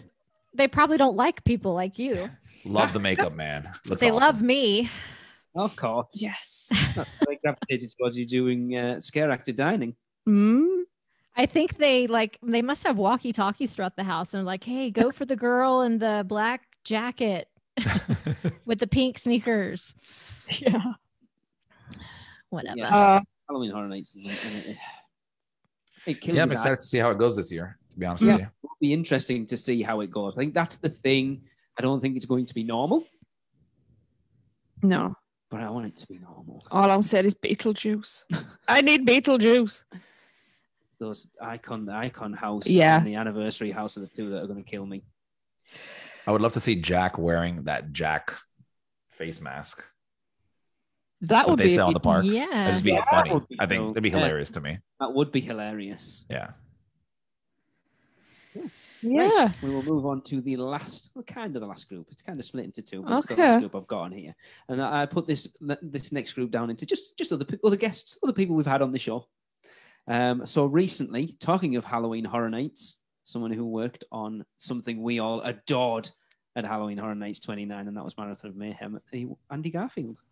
Hi, this is Andy Garfield, composer of Men in Black, Alien Attack, and Marathon of Mayhem, Halloween Horror Nights Lagoon Show. Wanted to wish the Unofficial Universal Orlando Podcast a very happy 10th anniversary. And I think my favorite additions to the resort in the last 10 years have been the Harry Potter lands and attractions. And it's just fantastic environments. Diagon Alley is one of my favorite places in the whole world. And the Lagoon Show, Marathon of Mayhem, is fantastic. And Cinematic Celebration, great shows. A little biased, but anyway, happy 10th anniversary. And here's to many, many more. He's not wrong. Like Marathon of Mayhem is hands down one of the best things I've seen in a theme park. Yes. I've How many listened times did you cry during that one, Lee? Oh, enough. Oh. The lagoon was dry before it started. To it quite a lot in the last few days, actually. Yes, you have. It is stunning. I didn't have high expectations based on past Lagoon shows, but this one was incredible. Not the most recent ones. I don't know if it's an upgrade in technology or what, but years ago weren't so great. But Marathon of Mayhem, oh my God, incredible. Yeah, they just kicked it up to another level Yep. with that show. It was, using the surrounding buildings and using the lights, the water, all that stuff. They knew what they were doing. They were just getting you in the palm of their hand and just squishing it. Yep. Yeah. So good. One of my favorite memories of the weekend. Just being in that big group. Well, both times, the RIP tour and then on the Saturday night when we did it, just a big group of us, and it's theme parks are definitely something that need to be experienced with many, many people, and it's just people talk about the community we have here, and getting to share these experiences with that community is amazing. It is indeed. A memory I will never, ever get rid of. Get rid of? You don't get rid of them, do you? Lose, disappear, whatever. You hope. Yes. Forget, maybe? Forget, yeah. There we go. Thank you, Chris. It's all right. It's just dementia playing up. It's like 11:30. Right, moving on. The next one is someone we have had on. I have not done a Rides That Made Me, but I am going to do one with him at some point. The guy who was one of the head creative team behind my favorite attraction at the parks. Fast and Furious? Mr. Dave Cobb. Wow, 10 years of the Unofficial Universal Orlando Podcast and over 30 years for the resort itself, and how crazy that place has grown and expanded. I was really lucky to be there very early on. While I was still in college, I took a trip there and saw the construction site and the model, and then 10 years later, I'm building an attraction there. I was extraordinarily lucky to be connected to that place and help form what it's become today. In the last 10 years, though, I think you can look at things basically through the lens of the Potter effect at how it's expanded, right? You have Hogsmeade and the Diagon Alley and the Hogwarts Express, and then more hotels and Volcano Bay. And it's just become this really amazing place with so many options. And really, really wonderful competition to Disney, frankly, and not just about the theme parks, but about a place you want to stay. What I love about that resort is how compact it is, how you can walk everywhere, the landscaping, the beautiful waterways, the water taxis, all of it's so great. So here's to 10 more years of the Universal Orlando Podcast and many more years for the Universal Orlando Resort.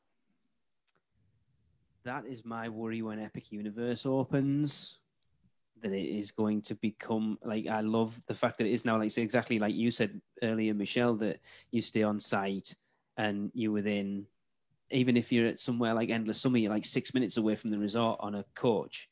You can literally, go, I've had enough in Islands today, I'm going to walk over to Studios, or I fancy going to Cowfish for my lunch and just walk out. Mm-hmm. You never more than 10 minutes away from anywhere on the resort, and then you add Epic Universe in there, and it becomes a different thing. I am slightly worried about how it's going to affect the resort as a whole. But it hasn't detracted from Disney at all. You've parked hop at Disney. Yeah, but what a pain in the ass. But it's a different feeling at Disney. It really is. It's at Disney. There's a point where you're like, do I really want to have to hop over to Epcot? Because that's going to take me, you start doing all these calculations about how much energy you have to expend to go from A to B, right? At Universal, that's not ever really a thought for me. It's not ever difficult to get from my hotel back to City Walk for a bite to eat or, to hop from park to park. I trust that Universal is going to do it right with Epic Universe. Although it's a little bit further away, it's still not as far apart as Disney parks are. Yeah. And whatever that team has in place to connect that park to the current resort, I have complete faith that they're going to make it seamless. Yeah, it's just not going to be like if you can go to Universal Orlando as it is right now, and like I say, you get sick at Islands, you hop over to the other one.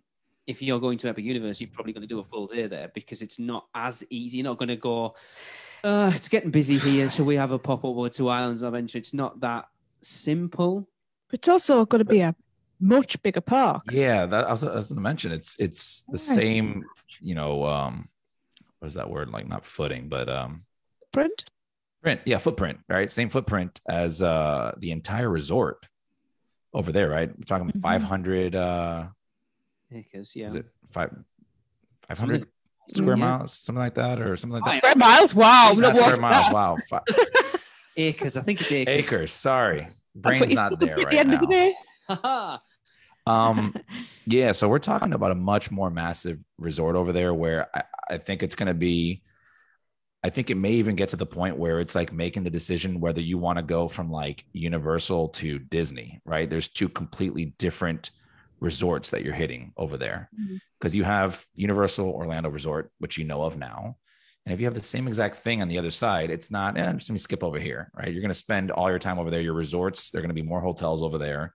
It's going to be two different experiences altogether. I think it's going to be something we don't even have right now as we know of. Yeah. So it'll be interesting. I think the execution is where it needs to be of how they do it. And how easy it is to get between both resorts, I think, as well. But I think it's going to be its own resort over there. I don't think it's going to be, just all one resort together. They may just try to do, something completely different. We'll see. It is going to be interesting. Very. I trust that Mike Halo, who's overseeing that thing, knows what he's doing. Let's be honest, Michelle, you've said it before. Everything that man touches turns to gold. He's done a few things, so he's all right, isn't he? I trust him. I think even having spoken to him, I'm going to name drop now. Having spoken to him about it at the weekend. Ew. Wow. Like if we can pull off what we are planning on pulling off, it will be unlike anything anyone's ever seen before. Which is like trying to get your head around that. I know. It's like, what does that mean? I think you have to wait and see. It's going to be bizarre. Somebody in the chat said that we should have the night bus taking us between the parks. That would be awesome. Yes, right. I appear to have lost the chat. Here is a voice we have not heard on anything for a long time. A real blast from the past. Mr. Derek Bergen, everyone. Oh! Hey everybody, Derek Bergen here, and I was graciously asked by Lee to give my thoughts on the last 10 years of the Universal Orlando Resort, so I immediately agreed. I spent an inordinate amount of time coming up with my lengthy list, and then I was given the follow-up directive by Lee that it has to be 1 minute in length, give or take, and this is a quote, 5 seconds.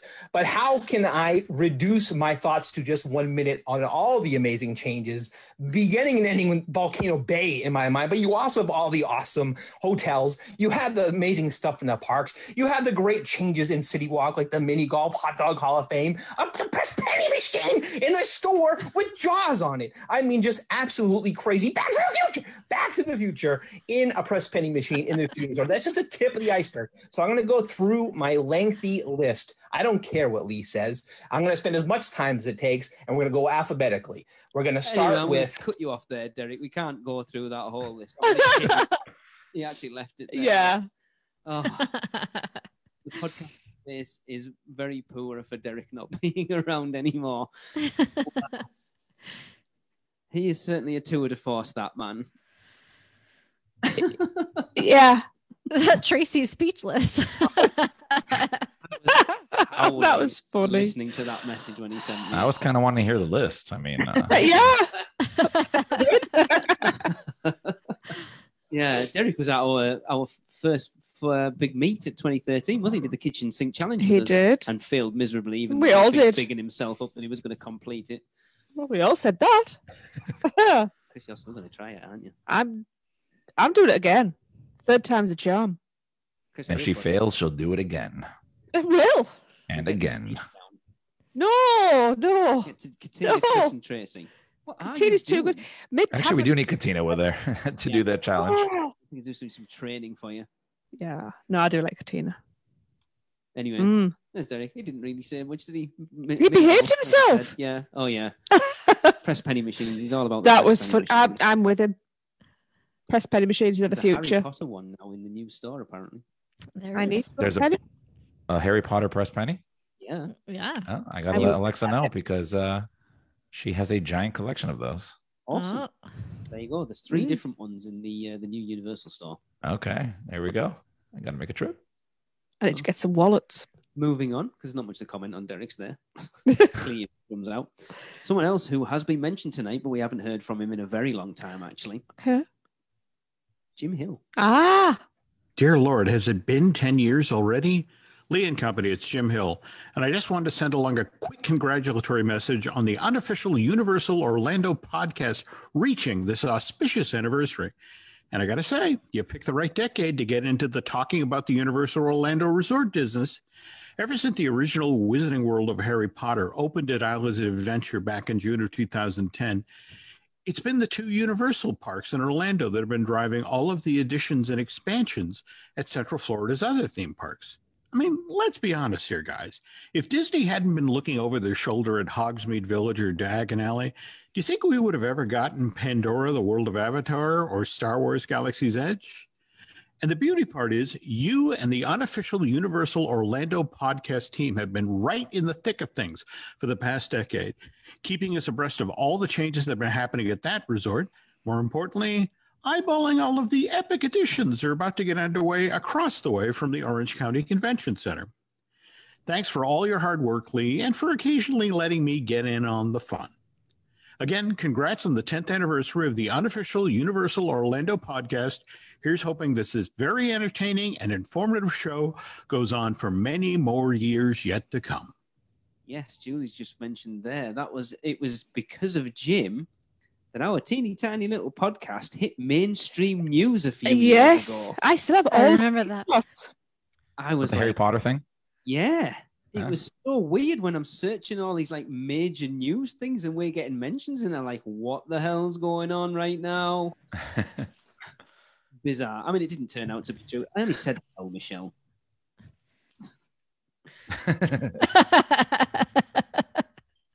Yeah, Jim was like, we had Jim on all the time. I was remembering he reached out to us for the first time to come on as well. Yeah. But he's right. That's the thing. Universal's legacy. It's not just about Universal Orlando Resort. It's about Disney as well. They're affecting everything around them at this point. Oh, there you go. Yep, I have all the screenshots. Hundreds of them from around the world. Cool. Russian and everything. So yeah. But yeah, like you said, would Disney be doing what they're doing if it wasn't for Universal and what they've done with Hogsmeade? Probably not. No? I mean, they set the tone, and everybody kind of ran with it. They saw how successful that was, and they saw the money coming in, and that's all it takes. Well, in fairness, wasn't Pandora like supposed to have been built many moons ago? Yeah, many moons ago. Well, that's just because they take 10 years to build one ride. Yeah. It's not true. I think it shows you that how well Universal are doing it, that Disney are panicking. That they but Disney looked at what they were doing and reacted to it. Shows that Universal are doing the right things, because Disney don't panic at anything. They don't really look at what everyone else is doing like, we don't need to. to react to that. But the fact that Universal are doing these things and have made Disney take a look at what they're doing says they are going in the right direction. Yep. And all of us get to benefit from this competition, and it's great. Yep. Because Galaxy's Edge is incredible. Oh, I cannot wait for that. Yeah, I'm still waiting to get there, but yeah. I'm still waiting to ride Rise of Resistance. You don't want to ride it in California because apparently the COVID rules over there, they're only allowed indoor attractions under 15 minutes, and apparently Rise of the Resistance is 18. Oh, God. Really? We're talking about actually having to change the ride to get it open. I don't know how you do that with something like that, but okay. Why does COVID not live under 18 minutes? Is that how that is that the new CDC? I don't know. Yeah. Good Lord. Right. Californians. Moving on. We've got 3 more left in this. And then we're getting very close to the end at this point. I can't believe it. So wow. A good friend of ours and Halloween Horror Nights alumni, Mr. Kevin Vincent.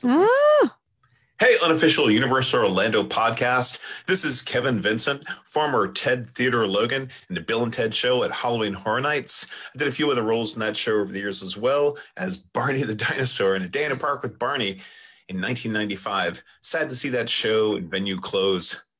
Lee asked if I would comment about Universal over the last 10 years, and I'll say, when my wife and I are walking through Universal Studios and we hear the Back to the Future music, or we hear the Jaws theme, and we see this excellent Universal Studios retro merchandise featuring all these former attractions, to us, it's just a sad reminder of how great this park once was. Now, of course, over the last 10 plus years, Harry Potter has been killing it in both parks, but I would just like to see the other parts of the parks step their game up to that level as well. And I will say, Halloween Horror Nights is still amazing. You know, I went to the first Halloween Horror Nights back in 1991 when it was called Fright Nights, and I had the honor to be a part of that event over the years. And then now, just as a fan, it's still a great event. And I want to say congratulations to the Unofficial Universal Orlando Podcast on 10 years. Here's to 10 more. But most importantly, be excellent to each other. Oh, that's the only so nice. We bumped into Kevin at Halloween. We did, as yes, well, didn't we did. Back in 2015. Yeah. Oh man, he said something that I was going to comment on, and it's gone out of my head now. Amping up the game in all the other areas of the park. Yes. It's something we said.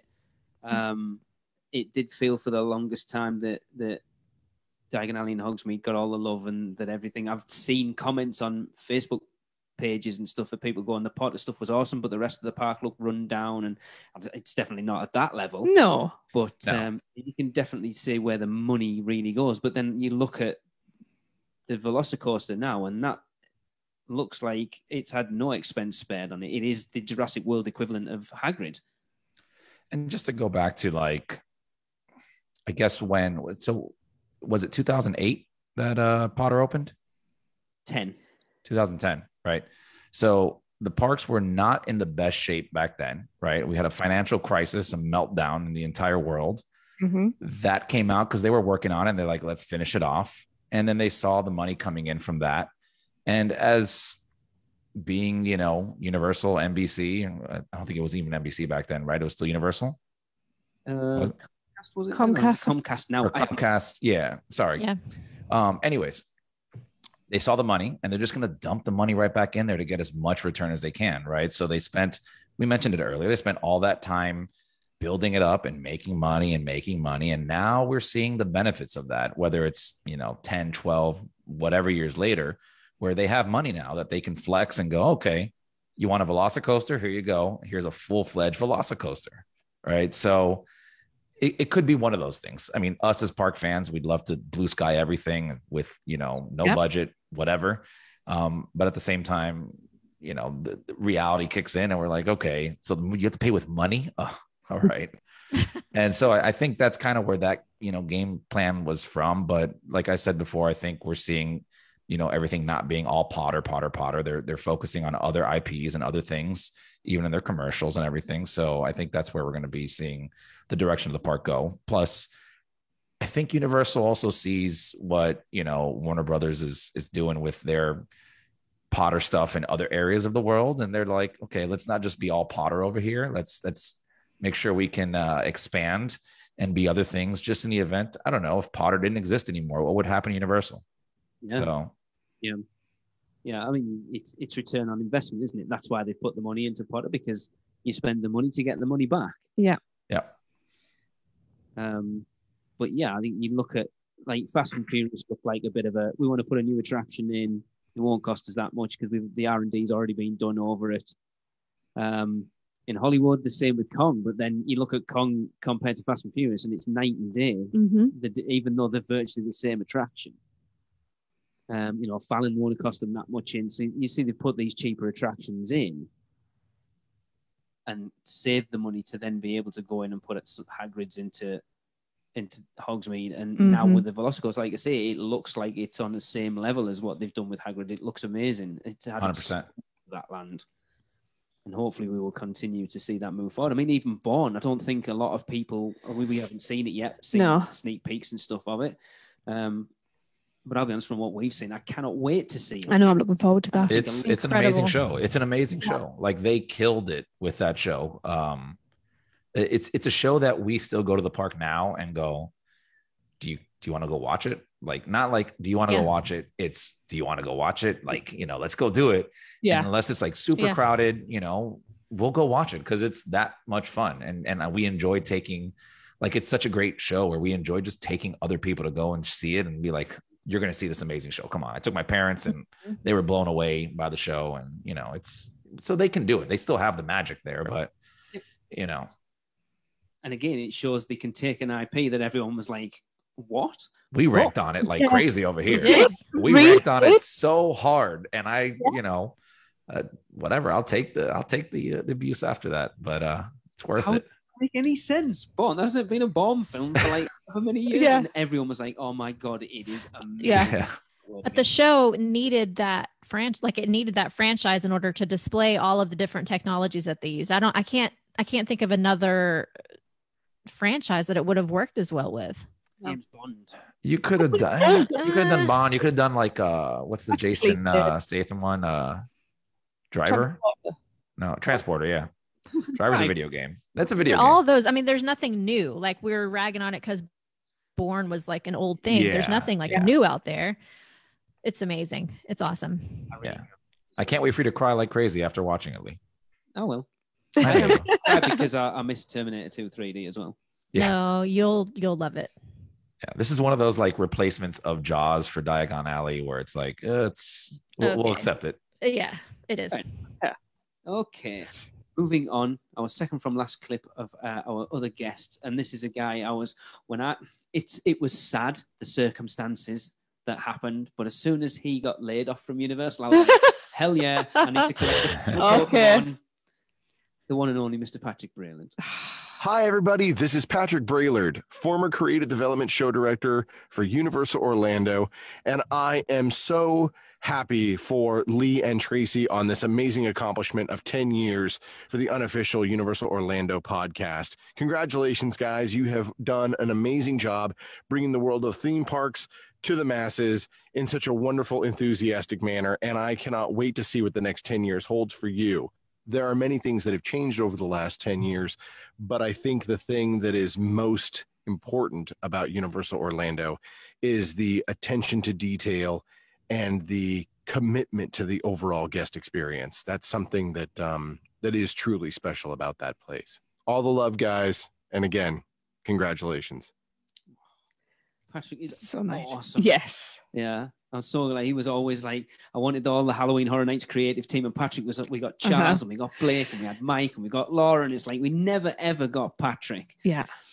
So like, I know it's sad that all the layoffs and that happened to COVID, but it's like, from my point of view, I was like, Oh, the silver lining. How do you now, but you fancy coming on? Like, I'd love to. But he's right. I'm sure that's what he was thinking too. As soon as he got the news. Yeah. Yes, I can be on UUOP now. Exactly. Finally. Been waiting for them to fire me. Yeah, but he's right. The overall guest experience at Universal has increased massively from the old days. Team members are amazing. The overall experience is better. Yeah, you still get the odd one because, look, everyone has a bad day. No one's perfect all the time, but it's it was always Disney that set the benchmark for cast members of being this amazing guest service experience. And I think you get as good, if not better, at Universal now at times. Oh, yeah. Yeah, they definitely stepped it up. I mean, the spews we've had through. Yeah, I mean, the fact that they've even got their own hashtag you or fist bump going is that's awesome. To how good the team members are there. And it's like, you look, it was always people's dreams. Look at Hunter. Hunter's a prime example. He always wanted to work for Disney. And I think that was a lot of kids' dream, was to go and work at Walt Disney World. Yeah. I think since Potter opened and that guest experience at Universal's got better, that you were starting to see more and more people go, do you know what? I want to work at Universal now. Because from what I've heard, talking to team members we know, they treat their team members way better than Disney do. And when you have a boss, a company that you work for that values you, then that makes you want to go out and be better. And I think that comes across when you visit the parks. Oh, yeah. Yeah. Yeah. Disney last summer was a bit different when it comes to cast member morale and the magic that you kind of expect going to Disney. I don't know exactly where that came from, but it must be something behind the scenes with, like you said, with how they're being treated through this whole experience. I don't know, but I did not experience it at Universal. Universal's been fabulous. The way the team members have rallied and kept up their spirits. It's been good. Yeah. I mean, you can see it just talking to people when you're getting off a ride, just the way they talk back to you, the way like their attitude is, everything kind of tells you, hey, you're having a good day. You know what I mean? Like it, whether they are, they aren't, right? It still kind of shows that, even to the point where, you know, when I go to the parks, for some reason, we always bump into Kenneth, you know, and whether that may be because we're directly walking that way to look for him, or just because we're walking by, you know. But even all like the crew that works with him there and everybody's just talking. It's kind of the vibe that they give you, right? It's just a very nice, calm kind of, they're kind of happy to be there. I mean, as happy as you can be to be at work, right? But they're not miserable. Let's just say that much, right? And that goes to show kind of, it comes from leadership, right? It's always the way an employee is going to be. It comes down from leadership, the way you are treated. And that goes from your higher ups, goes down to your team leads, goes down to your next level. And as long as you have a nice kind of flow going on there, the right attitudes, you're going to get that there. And I think Universal's been doing a really good job at that for the most part. They have. Yeah. I just see that during COVID that they seem to be doing the better job in park as well. I mean, I don't know, just from what I've heard, obviously you guys have experienced it firsthand, but it seems to be that overall Universal seem to be handling COVID better than Disney are as well. I don't want to keep ragging on the two, but obviously that's the comparison. I don't know, because I haven't been to Disney, but I just haven't gone. Fact, isn't it? Yeah. And I don't want to keep ragging either, but it's kind of true. I mean, in my experience over there, the few times that I've been during COVID, I don't know, the way that they approach misbehavior over at Disney seems to be a little bit more, I don't want to say aggressive, but crass. Like they just have an attitude about it that makes you automatically want to, you know, fight back a little bit. Whereas Universal, they'll get on to you, but they do it in a nicer way, which is weird because it's usually kind of the opposite. Yeah. There's like cheerleaders out in Universal. Yeah, they're like, that are just with like the signs, like, yeah, they have the signs, like they have like an entire team developed for like, you know, enforcing rules and stuff like that, especially now during the last year, obviously. But they do it in more of a positive way. Yeah, like there's people in front of the parks on microphones just talking about the day and how much fun you're gonna have, but they're like super nice about it, and they're like tell you really nicely to put your mask over your nose, which sounds like such a weird thing to like, you know, talk about, but obviously it is where we are right now. And I think they do such a really good job, like, and it's really good for both, you know, whoever you are, right? They do it, they enforce it really well, but they don't do it like, I think Michelle said it, it's not in like this nasty way. It's just kind of like, hey, this is what we got to do. Let's do it together. And that's it. And everybody's like, okay, cool. And let's continue moving forward. Yeah.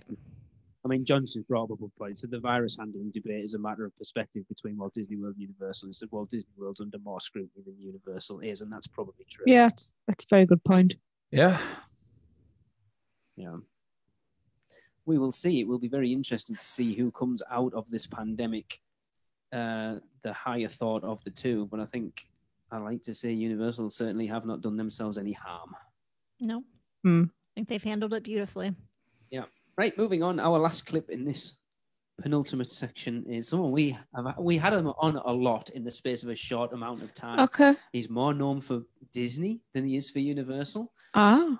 But he is a talker, and we haven't spoken to him in a long time, and that is Ron Schneider. Ah.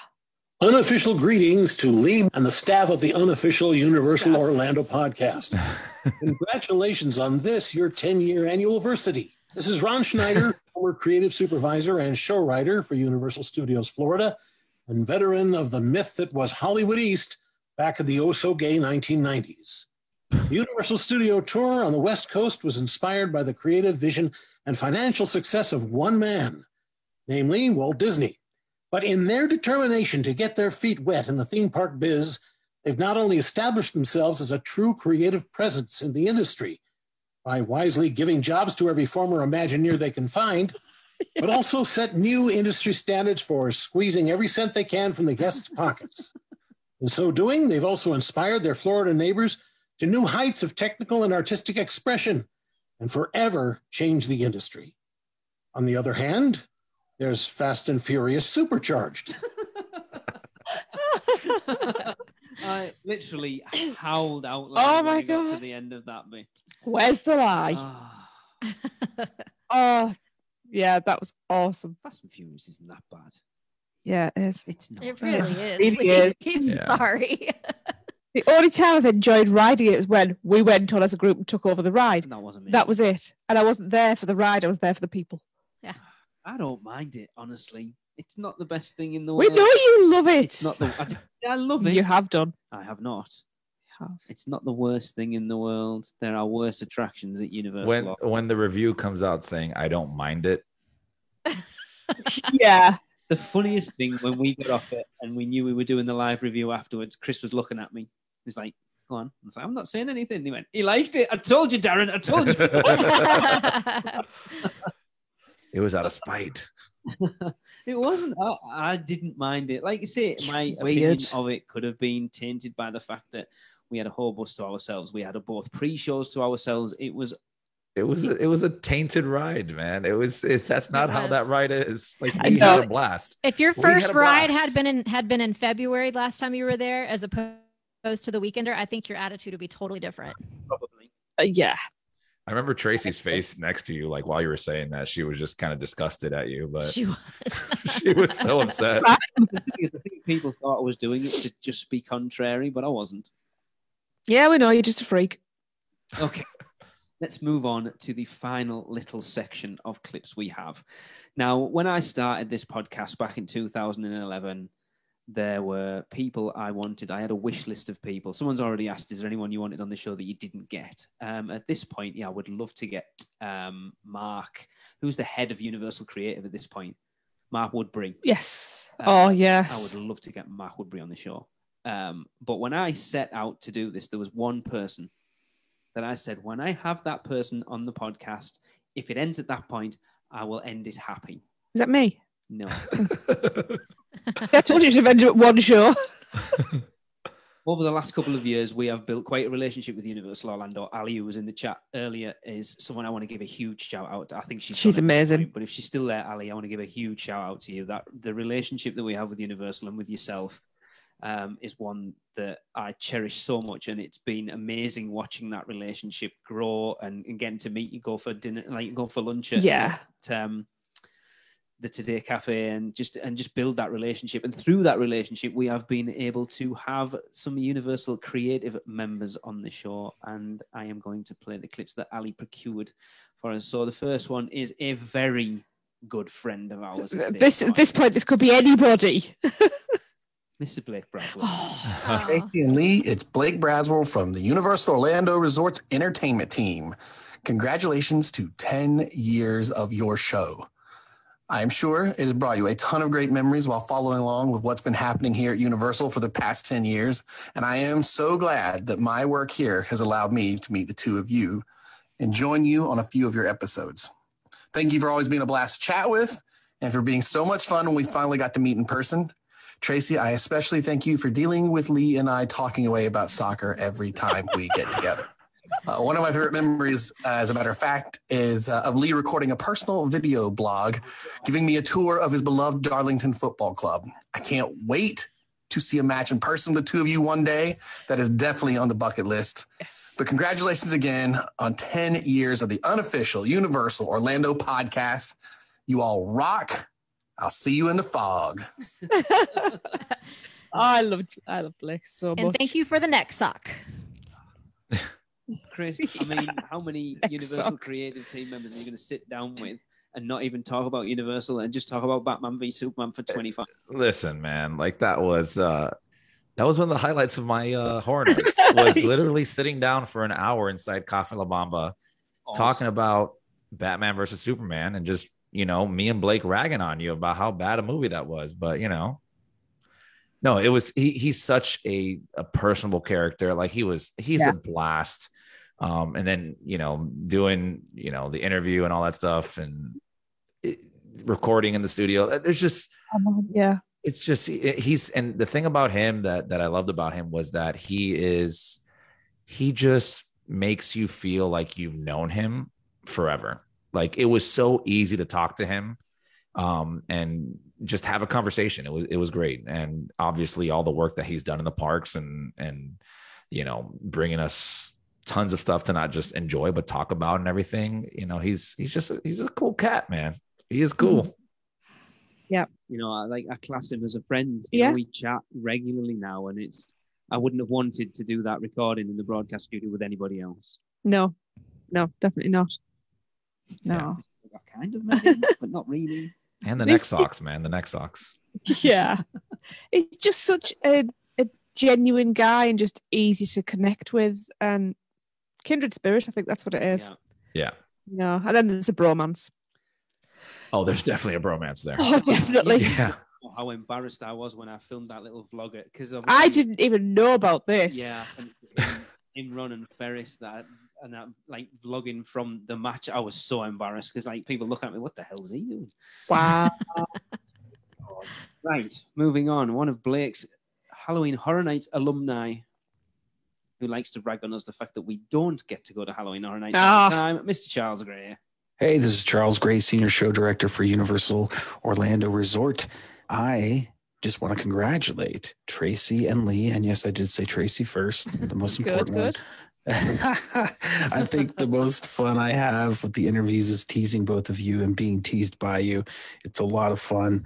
As you guys like to say, like to be cheeky, but we both share, or all of us share, that love of the horror films and the haunted mazes. So I hope you come by soon. Congratulations again, 10 years. That is awesome.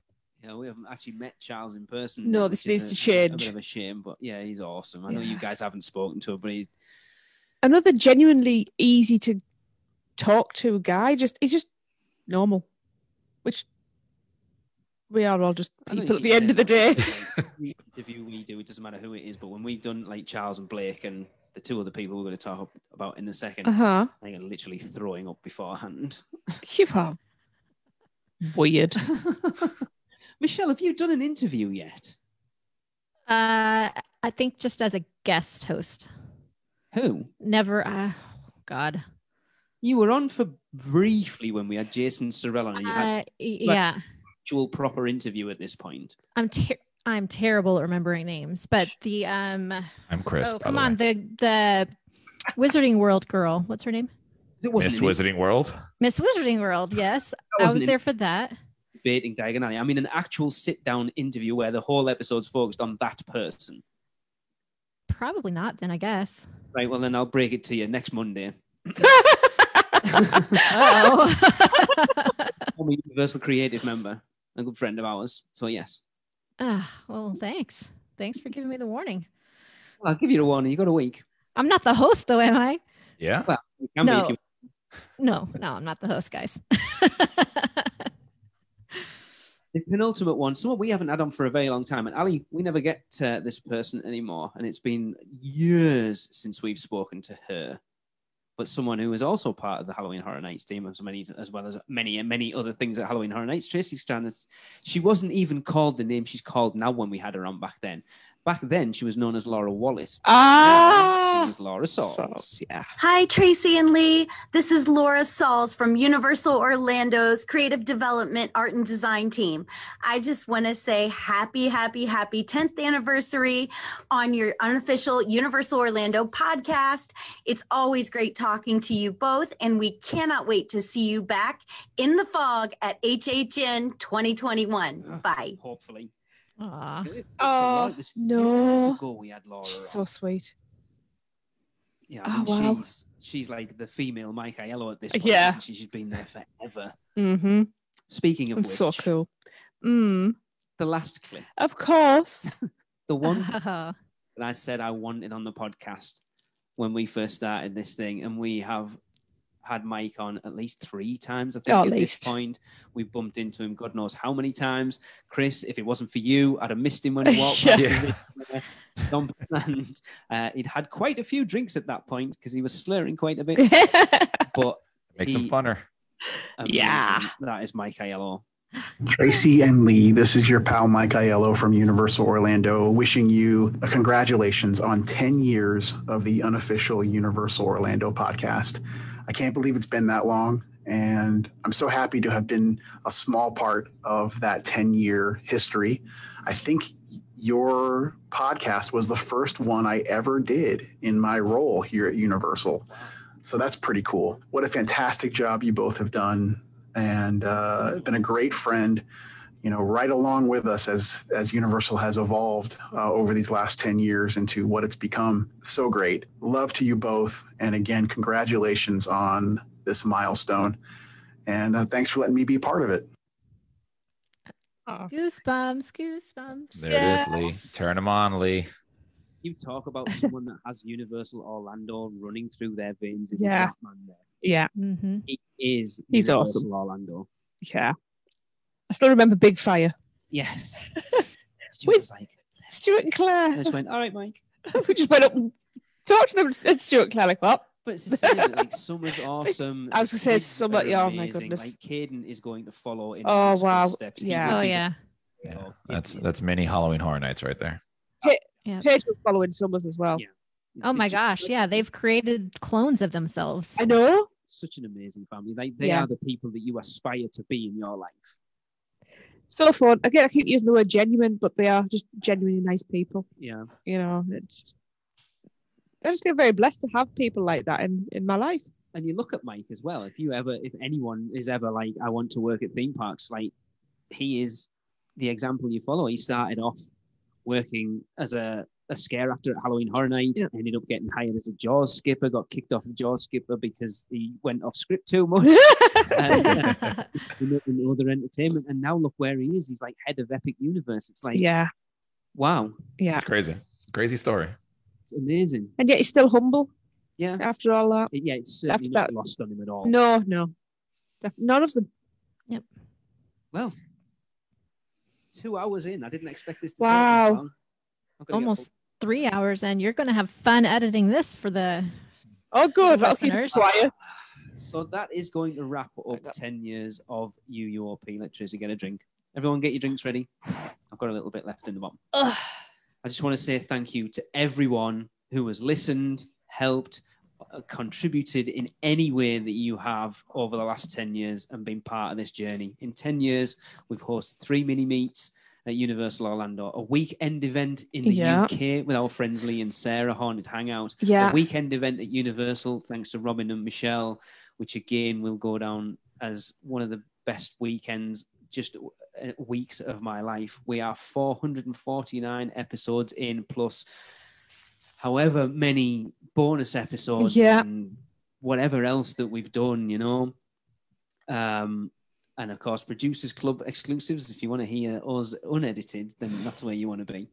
As we said when we went on Producers Club before this, the Producer Club has grown every year, and it's become an amazing community.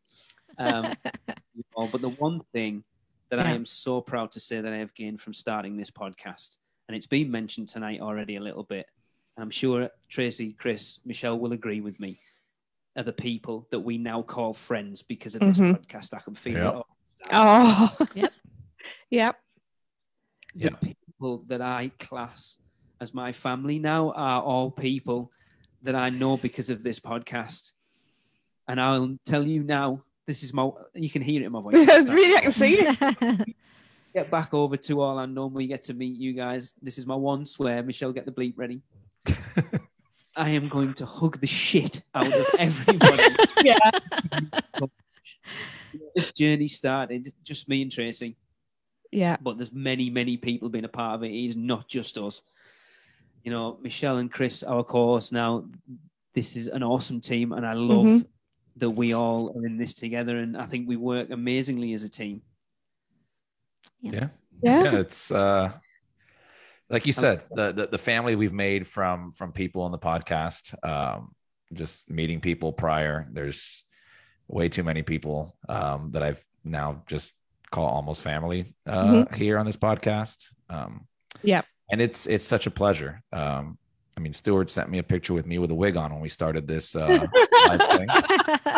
Thank you, Stuart. But yeah, no, it's just doing this and the people we've gotten to meet along the way, and just being able to sit around and just talk about the thing that we love. You know, it's not very often you get to do something like that. So it's a pleasure. And like he said, if no one was listening, I mean, it'd just be us talking to ourselves. So thank you for listening. Yeah. And it's been effortless, you know, all those friendships and family that we've made. It's not like we had to do anything to make that happen. You know, we literally just met up as if we'd known each other forever. And it was amazing. And we don't just, you know, at the Weekender and even on, you know, private messages or, you know, in the groups, we don't just talk about Universal. You know, we all relate in so many different ways now, and it's awesome. You know, we've shared our families, we've shared our, you know, so much, and it's just going to get better and better from there.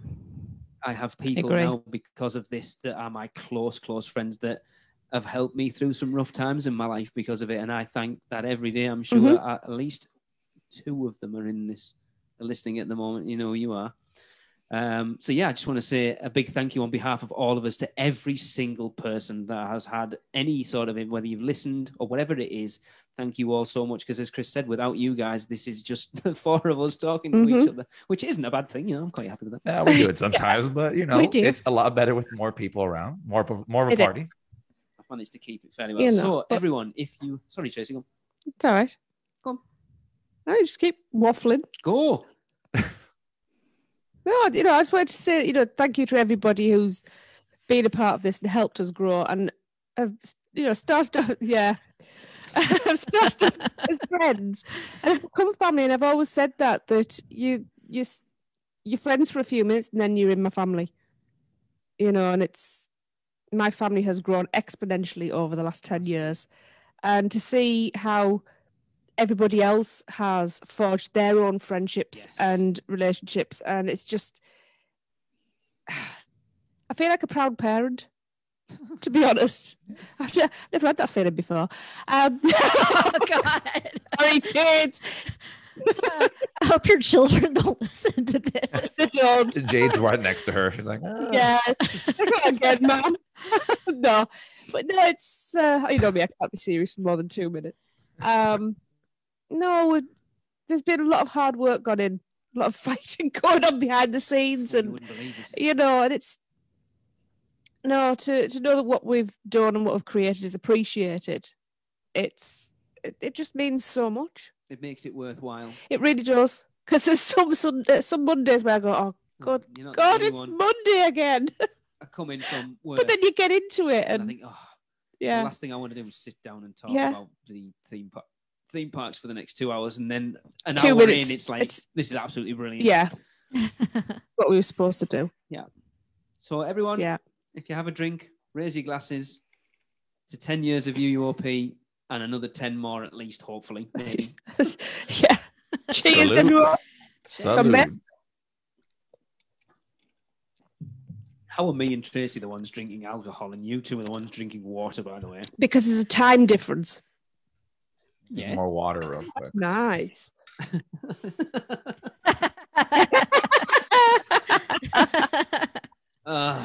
Right. Do we all have our universal is? Have we actually thought? Yeah, I've got one.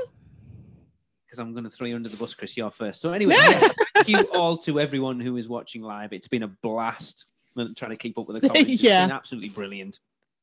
Thank you to everyone who is listening. Thanks to everyone who has done whatever you've done, left us iTunes reviews, you've commented on the Facebook page, you've followed us on Instagram, whatever it is. You know, this whole community is wherever you follow us. And so we are going to end this show like we always do, but slightly differently, with us giving you what we all think Universal is.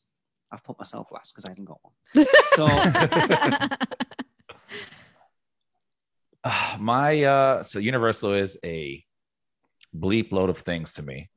But I guess right now, all I can say is Universal is my podcast family. Oh. Yeah. Michelle. Aw, how are you supposed to follow that? Exactly. God dang. Okay. You messed up putting me first. Universal is bleeping awesome. You're not wrong. Okay. Universal is past, present, future. Oh, no, that isn't. That's good. I'll That's let the last writer. final word, but the problem is I haven't. You haven't got one. First time ever, folks. Cherish this moment. If I'd have had tears going on right now, because it would have come from the heart. But my happy place. Why I cry. Do you know what? You're probably right there, Chris. It's one of the reasons why I cry. Universal is my everything, honestly. That is 3. Yeah. I could clarify it, but it's just... Actually, I'm going to change it. Oh. Universal is my life. Thank Cool. you, everyone, for joining us for 10 years. Thank you all. Look forward to seeing you for 10 more. See you To next you. week. See ya. See ya. Woo.